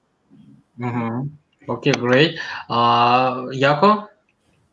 Can you add? Would you like to add something from your perspective? I actually covered it. I think in the presentation already that it's 100% if it is less than 250,000 euros per organization. So, but then of course there are some very large companies who want to invest a whole lot of more. How they usually do it is through a foundation. For example, Nokia Foundation distributed 4.4 billion euros in research last year. That's of course their own research, so they don't pay tax from that. Okay, great, thank you. Tamara, would you like to add something? It's a similar in Canada. There's different tax thresholds depending on the amount spent over time. Okay, Lithuanian experience, Montes? Yes. So, for example, if you imagine a company and it expenses X amount of money for some of the research process, which includes like research, innovation, and other development. So then you can expect to have about 3x, so 3 times more funding from the state. It's sort of competitive funding, so it's not guaranteed to be provided, but you need to apply for it. And also, as I mentioned before, if you just buy service from universities, it's possible to get also some part covered. It might be up to 50% or maybe less depending on company size. Okay. For all expenses. Yeah. Thank you. Horace, would you like to add? Just want to say, other than a lawyer, I'm also an accountant. So I think that would depend on what kinds of tax benefits that you are talking about, because as already flagged up by Professor Pearson already, so if you treat the expenses, treat R&D expenses as expenses, then that should be readily tax deductible. And then also, but even if you treat it as a capital investment, so you can still amortize it over the years. So again, it will be tax deductible. So I think that would depend on what types of tax benefits that you are talking about. Okay, thank you. So we have some question from UK, Natalia Redko. She asked that the low level of innovation coming from corporate R&D in developing countries like Kazakhstan is not because of the lack of funding and poor management, but maybe because of the lack of proactive behavior of big companies to create innovation. So, and she asked the panelists, what do you think can be done to stimulate big companies to develop R&D in catching up economies?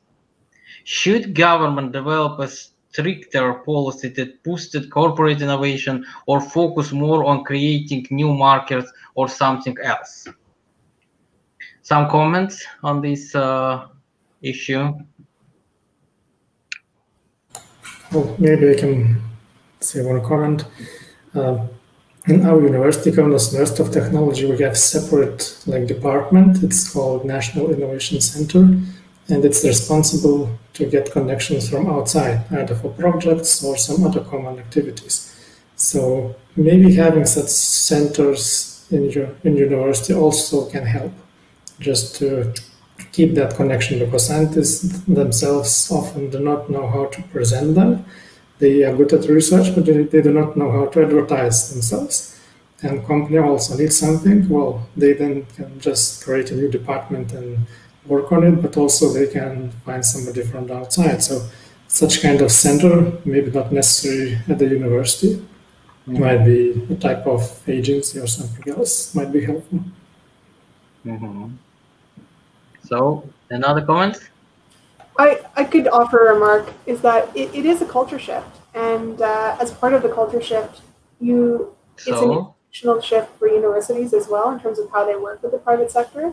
So in a lot of countries that I've studied where there isn't a strong connection between the private sector and university-led research, it's in part because of how the university or the tertiary sector is set up, that they don't have a way to facilitate those connections, and that their programs themselves are not necessarily responsive to private sector need. So there's something to be said of institutional organization within the university environment to be more connected to private sector innovation and development. Okay, thank you. So, colleagues, as we understand, the competencies of the researcher is one of the important things. So, we have a question from Juldis Dovletpaeva. She asked, how do scientists in your countries prove their competencies as a researcher? Publication, activities, results, grants, and etc. to apply for such grants and be qualified for this grant. So do you have some indicators for researchers in your country? Yeah. Okay, so if I may, in Lithuania, we almost always, if you apply for a bigger project, look if you have publications in top-ranked journals, which means quartile 1 and 2. Quartile 3 is not so important. Also, about the projects, so we tend to evaluate international and national projects, and almost always do not pay attention to institutional projects. Also, from the government, we have, from the Science Council, we have a list of publishers which are not recommended, which are treated as predatory journals and so on. So we should need to hold that list. So taking everything into account, into just top journals and not into some predatory list. Okay, Kenneth, would you like to add something? It's roughly the same in Sweden. Also, the funds are important. So showing that you have a historic good records of getting grants is important. But that is of course connected to that. If you have grants, you can produce more fine papers. So I mean, it's a good positive circle if you get into it. One way is also to one thing that has been highlighted the last years is to see how much have been done in terms of innovation and industrial contacts, and that has been regarded, in addition to the number of published papers, that has been regarded as an important sign of high quality research. But it varies a little bit with different areas, of course. So engineering is easier to have industrial contacts than, let's say, pure science. Okay. Colleagues who would like to add something? Tamara, please. I could just add a Canada. It's similar to all of the other countries discussed. However, there is some greater emphasis now on expressing the quality of mentorship and training for students. And there are also, so that there isn't a bias always towards incumbents in research programs, there are special funds or a portion of funds that are set aside for emerging scholars. And I think that's something worth looking at. Okay, thank you. Jakob, please. Yes, this all sounds very similar.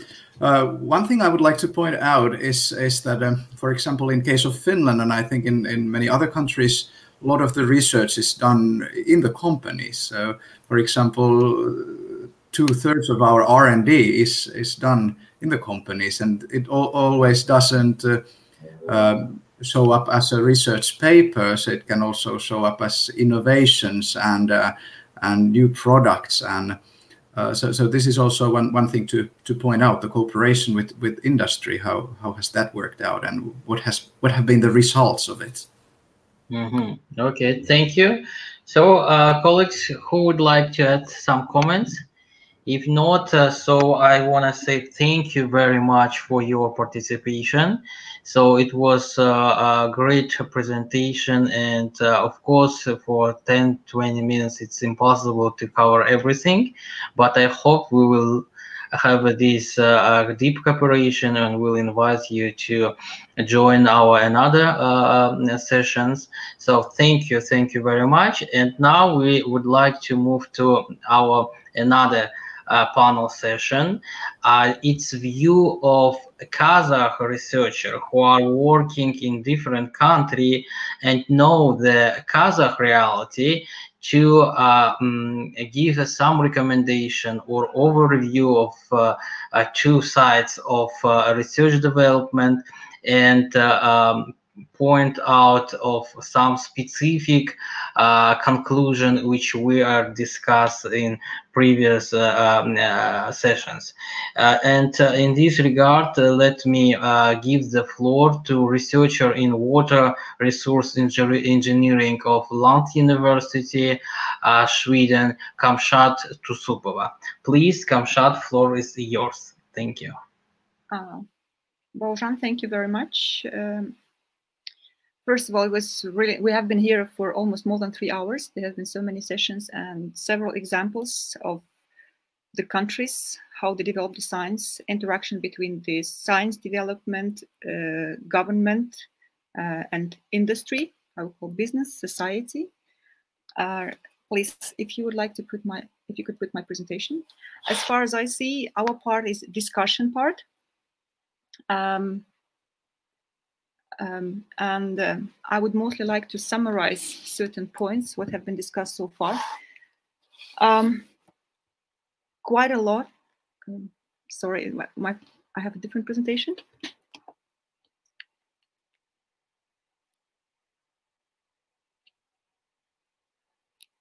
So now our colleagues will share your presentation. You can keep talking, please. Okay.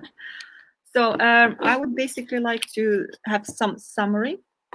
How I usually say, there's a lot of interesting examples, sort of benchmarking, how the other countries developed the science, what investments they did.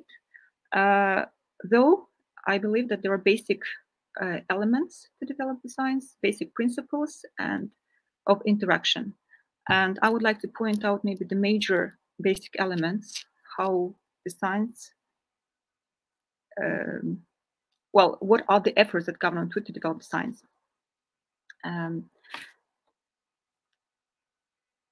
Sorry, what about the presentation? You can keep talking, I think, without presentation.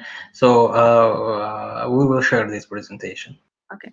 So the first thing that I would like to point out is that what is the aim of science? Science helps us to understand the world, which is basically fundamental sciences or the outcome of fundamental sciences, such as gravity or some calculation of water in space, the structure of DNA. And then I would say the second aim of the science is to improve the quality of life. And that is usually we talk about applied sciences or the outcome of applied sciences that could be seen in terms of goods or services, both intellectual or like services as such. So in these terms, I think it's really important to emphasize that usually the outcome of applied sciences quite often find the space in within industry. As an example, in Sweden, as Kenneth mentioned before, and actually in quite several examples that have been presented today, more than half of the innovations are funded by the industry or business. That is for the first topic. The second point that I would like to point out is we call it triple helix. It's the integration of science, government, and industry. And maybe it's more of a discussion whether we should put it industry or business or society as such. Maybe we could have a little bit of discussion on that. When we talk about this triple helix, I think it's very important that the role of government is to assure the competency of the scientists. When we talk about Sweden or other countries, government is really interested in integration, science and business, but you cannot make it very easily. There should be some assurance. So let's say in Sweden, the government assures the quality of the scientists. Now there was a question, I mean, when I say quality, it's more of a in a bracket quality. There was a question related to that about competency of the researchers. And obviously you cannot basically force the government to work with the scientist unless you assure the quality of the outcome. Also, the point is, we believe, or I believe, that industry is a natural way of flow for innovation. But here, one might discuss or argue that when we talk industry, maybe I'm a little bit more narrow, talking about business industry. However, I think if we look at this Swedish example, we could talk broadly about society. As there were several other examples, like in Sweden, there is Wallenberg Foundation, and that foundation is the money from different companies, big companies like AstraZeneca, for example, ABS, and so on. Obviously, there is certain, it's difficult to say whether it's a proper construction. However, these companies, they invest innovation and mostly obviously related to their own industry field. The third point, well, maybe further on we could discuss about competencies of the scientists. There was a question about it, and the previous panel speakers talked about it, the competency. Usually we talk about research publications. I think it's very important to specify when we talk about competence, about end product. If we talk about the function of researchers is basically to do inventions or to have certain new products, new knowledge. It's difficult to say that the outcome of research is implemented product. That is actually the maybe function of the industry. So, and researchers obviously should have the competencies that could be expressed in the published papers. Someone talked about patents and so on, but that I think we should really make a bit of segregation, because we have researchers that work at the universities, and quite often when you apply for public governmental funding to have publications, it's one of the important criteria.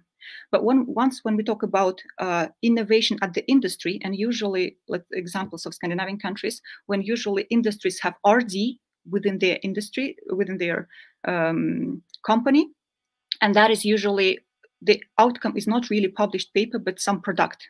So I think there should be differences, and then we should know when we apply for funding. If you apply for industrial, it's something one thing, but if you apply to governmental funding, that's a little bit of might be different requirement.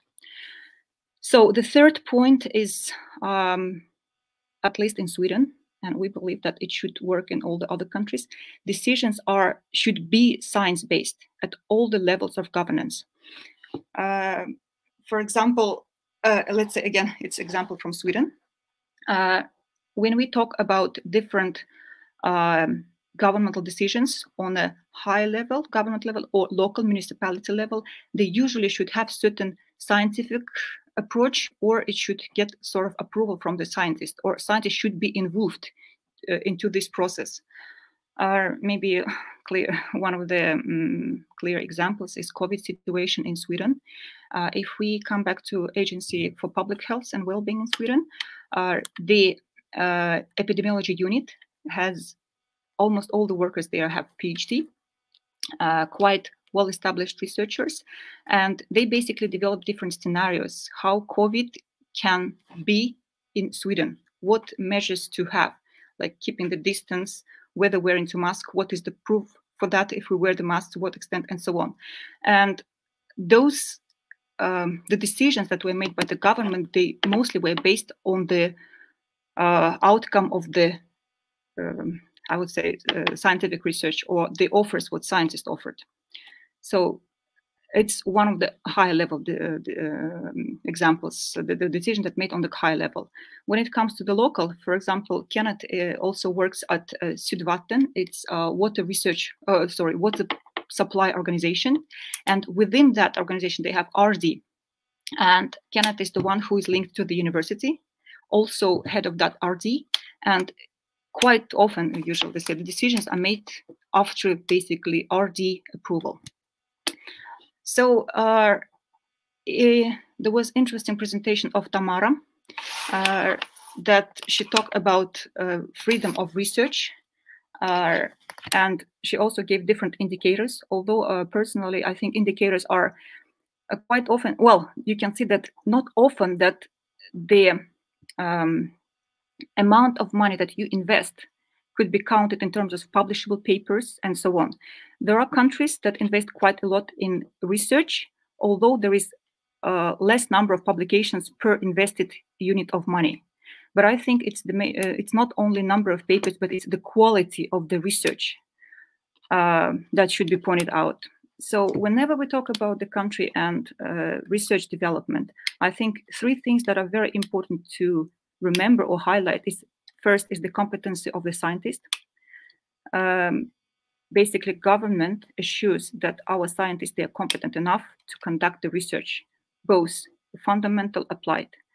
The second, it should be governmental engagement. I don't think there is any country where without governmental involvement, somehow scientists could find the common language with the business, or vice versa, business with the scientists. Although it's not only that they put together the science and the business, but it's also different governmental rules that basically encourages business have innovations, or innovations. For example, in Sweden, one example when it comes to Sweden, it's environmental law. I think environmental law really pushes the industry or the business to think environmentally, and that obviously encourages them to work with scientists. And the third point is freedom of research. Now we heard a lot about different funds, and when we come again back to Sweden, maybe I give more examples about Sweden. We have different types of funding agencies. One is governmental, and usually government, they fund both fundamental and applied sciences. And here we see quite a lot of freedom of research. So basically, researchers can offer their ideas, and if they are found to be interesting, and obviously they fund it. The other level of funding is different foundations, like for example, is Wallenberg Foundation, where different organizations from industry merged and created the foundation. And that might have, to some extent, freedom of research for researchers, but at the same time, to some limited. For example, one of the co-founders of this foundation is AstraZeneca, and obviously quite a lot of research is given to medical field.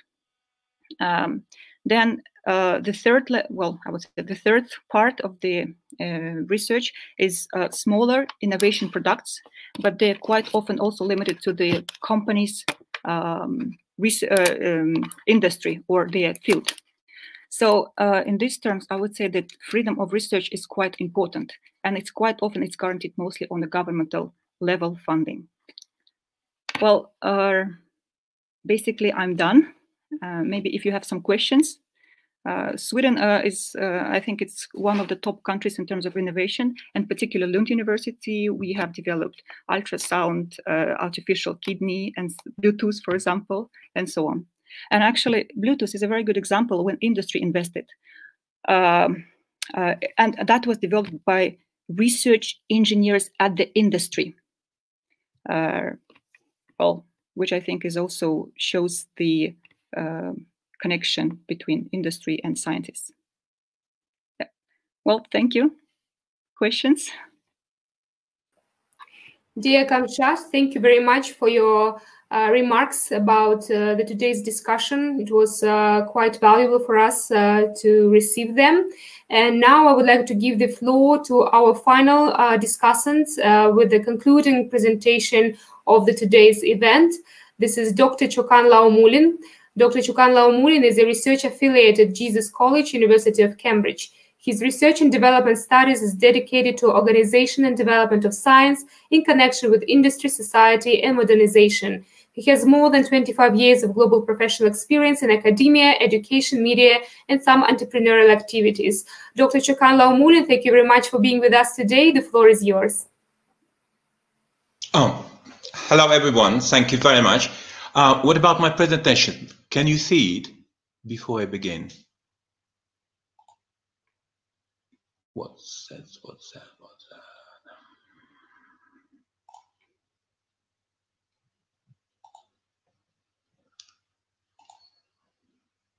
Can you see it? Can you hear me? Can you see the presentation? Hello? Yes, yes, we can see and hear you. Thank you. Oh, yeah, great. Great. Good. Hello again.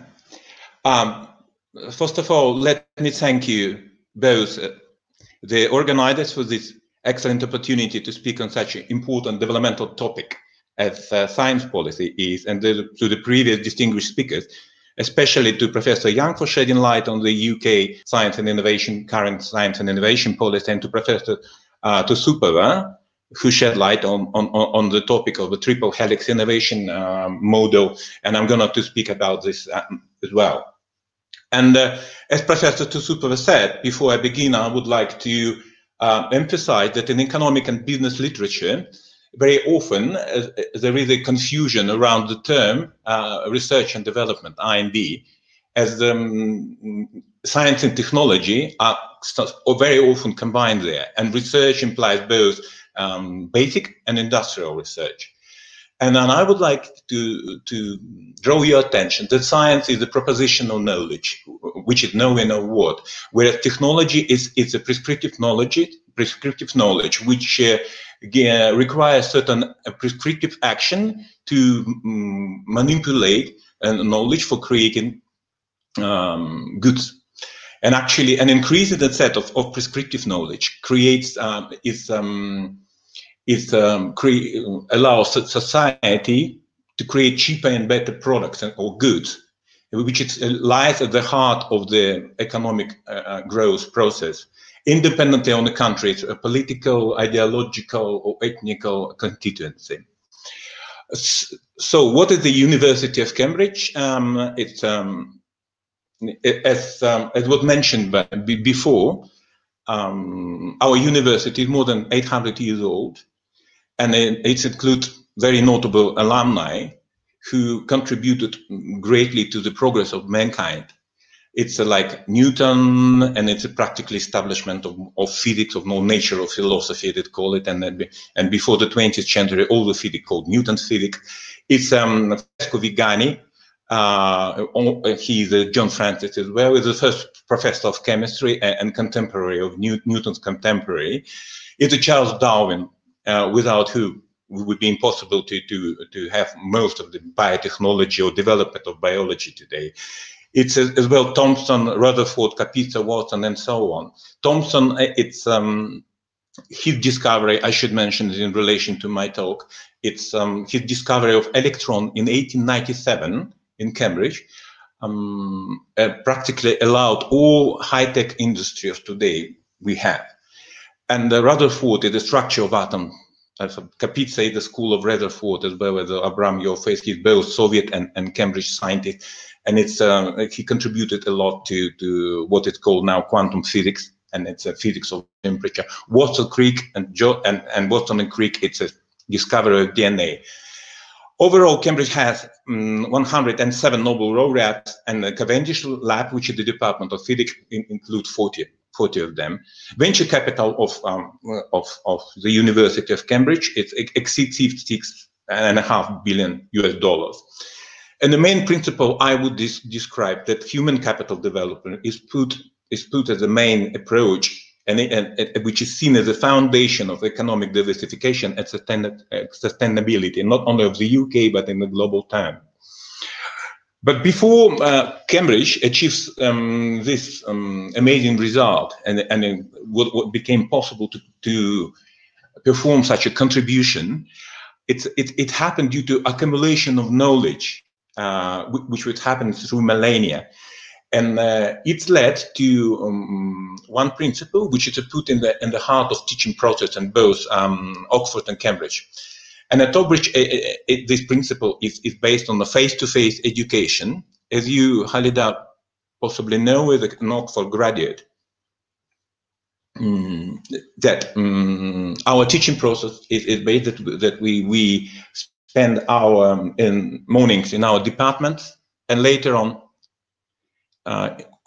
usually in the afternoons, we go to our colleges where we will learn from our master, from our teachers, face to face. However, this principle wasn't invented in Cambridge.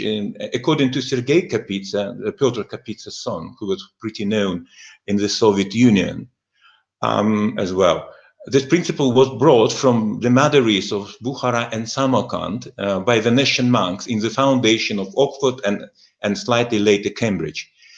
And basically, those 300 monasteries of Bukhara and Samarkand represented those modern labs of that time, where mathematics and science and philosophy were researched. I should mention, in relation to our technology and to illustrate how all this accumulation of knowledge leads to our technology and innovation today, in the 19th century, a Turk from Bukhara, Bourbon near Bukhara, Al-Khwarizmi, set up the principles of algorithm and algebra, which are both named after him today. And while using computer and doing this talk, we actually should thank Al-Khwarizmi as well. Later on, for instance, continuing this ideas of how computer industry was developing, for instance. So the proto-language, the proto-computer language, is a Newton-Leibniz calculus. And both Newton and Leibniz are contemporaries and actually describe the same phenomena in different ways. And today we're using those ideas. And all these titans of the Age of Enlightenment contributed a lot to the establishment of modern philosophy, the principle and organization, which is still modern science is built up on these principles. Not only natural sciences, but it also contributed to law, to expertise, to social scientists. And Leibniz ideas affected the development of Russia and later on the Soviet Union, because Leibniz, in his conversation with Peter the Great, which was numbered 6th and one of them lasted almost a week. And his correspondence with the Russian establishment of that time, he, in his letter to Count Gorshkov, he described that envisaged the development of science in Eurasia and its three-stage education across Russia to Persia and China to establish an Eurasian power as a global power. And even Leibniz mentioned that that country in which development of science and art will reach the best will be much nicer to me than my own Germany. Sorry, next slide. So I would like to emphasize that the unity and universalism of science, which is shared by all the scientists and most of the engineers, beyond any borders, any frontiers, or any time, even time. So Abram Yoffe, they mentioned, he's the father of Soviet School of Physics, for instance. His two citations, all form of industry are nothing but various sections of physics or chemistry applied and exploited on a large scale.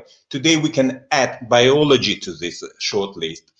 And then physics is the foundation of technical progress. Physics is the reservoir from which new technical ideas and new technologies are drawn. At a given stage of development, research in physics transmitted to important technical achievement. In response to this article by Yoffe, Nathaniel Frank, who was the head of physics department at MIT, wrote the following: physics is one of the greatest intellectual achievements of mankind, and the impact of growth of science on social and political ideas had been such that a proper understanding of our present-day culture and problem is difficult to attain without an adequate scientific background. In the first section, the first speaker mentioned Vannevar Bush, an architect of modern American technological rise, and actually founder of NASA, MIT in the present form, and Manhattan Project, who contributed a lot to this. And if you look at, you would be amazed if you compare his report to his political leadership, to Pyotr Kapitsa's letters to Kremlin, you would be amazed at how both scientists and engineers were speaking about the same thing, almost in very identical expressions. So Pyotr Kapitsa is really advanced science by studying the laws governing the natural world around us, will search for and create fundamentally new avenues for the material and spiritual development of society. Vannevar Bush: basic research leads to new knowledge. It provides scientific capital. It creates the fund from which the practical application of knowledge must be drawn. New products and new processes do not appear full grown. They are founded on new principles and new conceptions, which in turn are painstakingly developed by research in the purest realms of science. Today, it's truer than ever that basic research is a pacemaker of technological progress. A nation which depends on others for its new basic scientific knowledge will be slow in its industrial progress and weaken its competitive position in world trade, regardless of its mechanical skill. I believe it's still very, very relevant for instance, for designing a science policy and science and innovation policy in Kazakhstan. And I believe that all was developed on this model of development, which we launched altogether with my colleague, Professor Sitka Saxena of Quantum Meta Group, Cavendish Lab. So the most important thing is an ecosystem. It's a social and education development. Here we put an education, of course, and politicization of educational process, which leads to science and culture, which always go hand in hand together. So science, which is driven purely by curiosity, by scientists' curiosity to grasp principles of nature, and culture, which is distinct form of human intellectual activity. They all lead to engineering, application of science. It's 7 levels of engineering. It's important to delineate them, because when we talked today before, we almost meant that often talk about industrial research, and in fact, corporation in vast majority of the cases don't do fundamental research, basic research, is always done at research institution or universities. All this together lead to technology and innovation, which making engineering useful for public good and or commercial gain, which constitute industry, economy, and in the end finance. Breaking this linear sequence is fraught with not achieving the goal. While thinking about finance and so receiving benefits, we should thinking of organizing all this all together. Often in today, for instance, in the UK, you can see when all some levels can mix up in one team. So one team can do all things from science, so basic research, and to innovation, which is creating product. I can give you an example of Camco Limited. It's a Cambridge startup, which is based on basic research and discovery of the spin-off, leading to a new principle of refrigeration and to creating concrete products for market products. Overall, as the Professor Tusupova mentioned, it's a triple helix innovation model. So if you look at model 3, which is on your right, you will see that this is ideal model. When this is centers of this helices, they creating an innovation core which rotates and make the whole system move and develop and actually provide the development. So it's a 3 centers of academia, state, and industry. However, this model is really, really rare. And it's you can see it in some not really big countries like Switzerland or Singapore. In most of the Anglo-Saxon countries, including US, UK, and Western European countries, you can see the model too, in which 3 centers of state, academia, and industry had been developing for centuries. And industrial policy in these countries is aiming at cohering at these centers, making them closer together. Model 1, it's a statist model. It's actually the USSR, or partially in many ways it's China.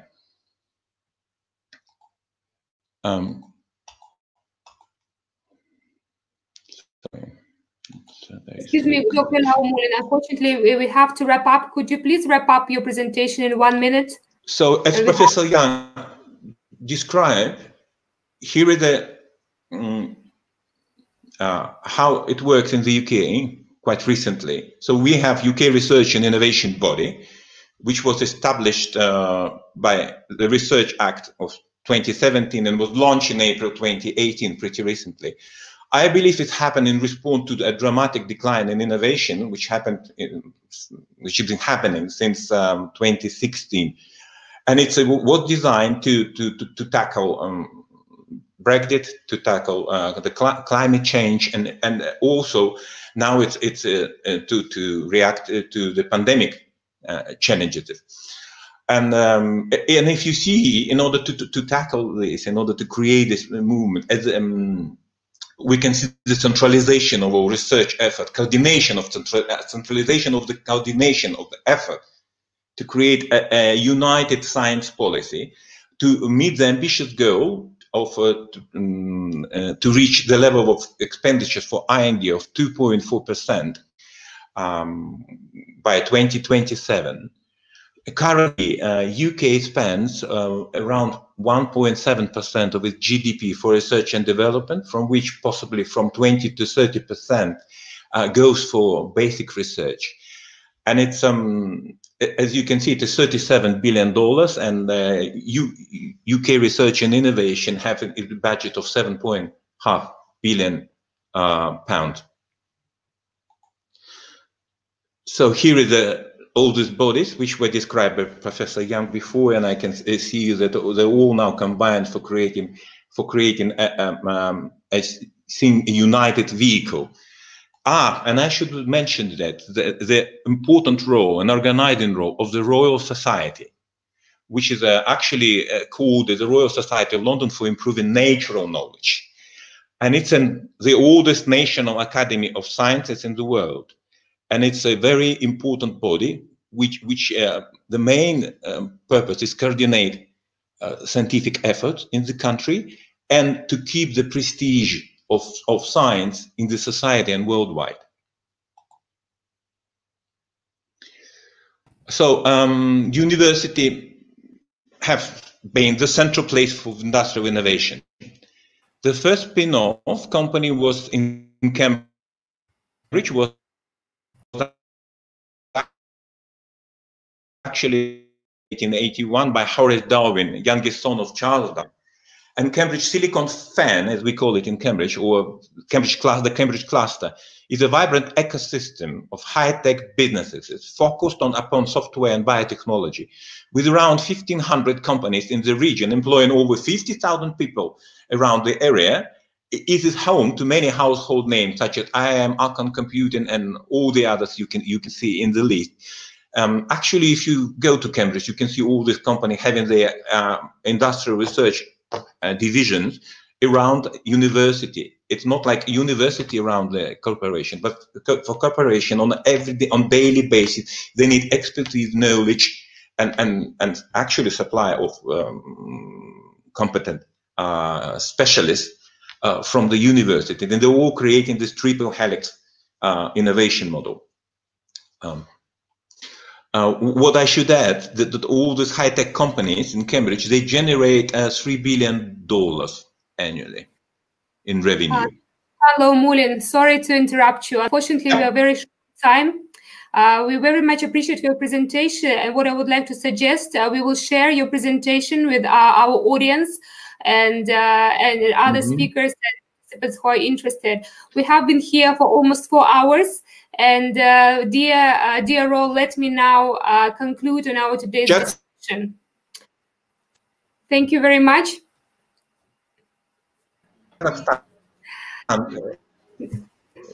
Thank you very much. We have come to the end of our second expert discussion on global practices in science governance and research management. The event was organized within the framework of the Kazakhstani governmental program Umiti, the change management training program for industry managers for institutional reforms and the nation's 100-step plan. And let me share with you the main points from today's discussion. Today we've learned that the most successful models of science governance and research management globally have several important elements. First, they are based on successful partnership and intensive partnership between the private sector and the government. Second, the government creates all the necessary conditions for the development of research and science, including the tax preferences for businesses that invest into research. Thirdly, each government has its own vision, strategy, a short-term, a long-term strategy on science development. And finally, all decisions, both on the central level and local level, always have a science justification. They are science-based. So, dear Ro, we cordially thank all our distinguished speakers today for their informative and valuable presentations. All discussed global practices will be analyzed by us in preparation of recommendations for our government on science governance in Kazakhstan. We also thank our audience for being with us today and the host of today's event, the Yelbasi Academy. You're welcome to follow the development of our project via the official page of Yel Umiti on Facebook. Let me wish all the best to all of you. Take care and goodbye. Thank you very much. Bye-bye.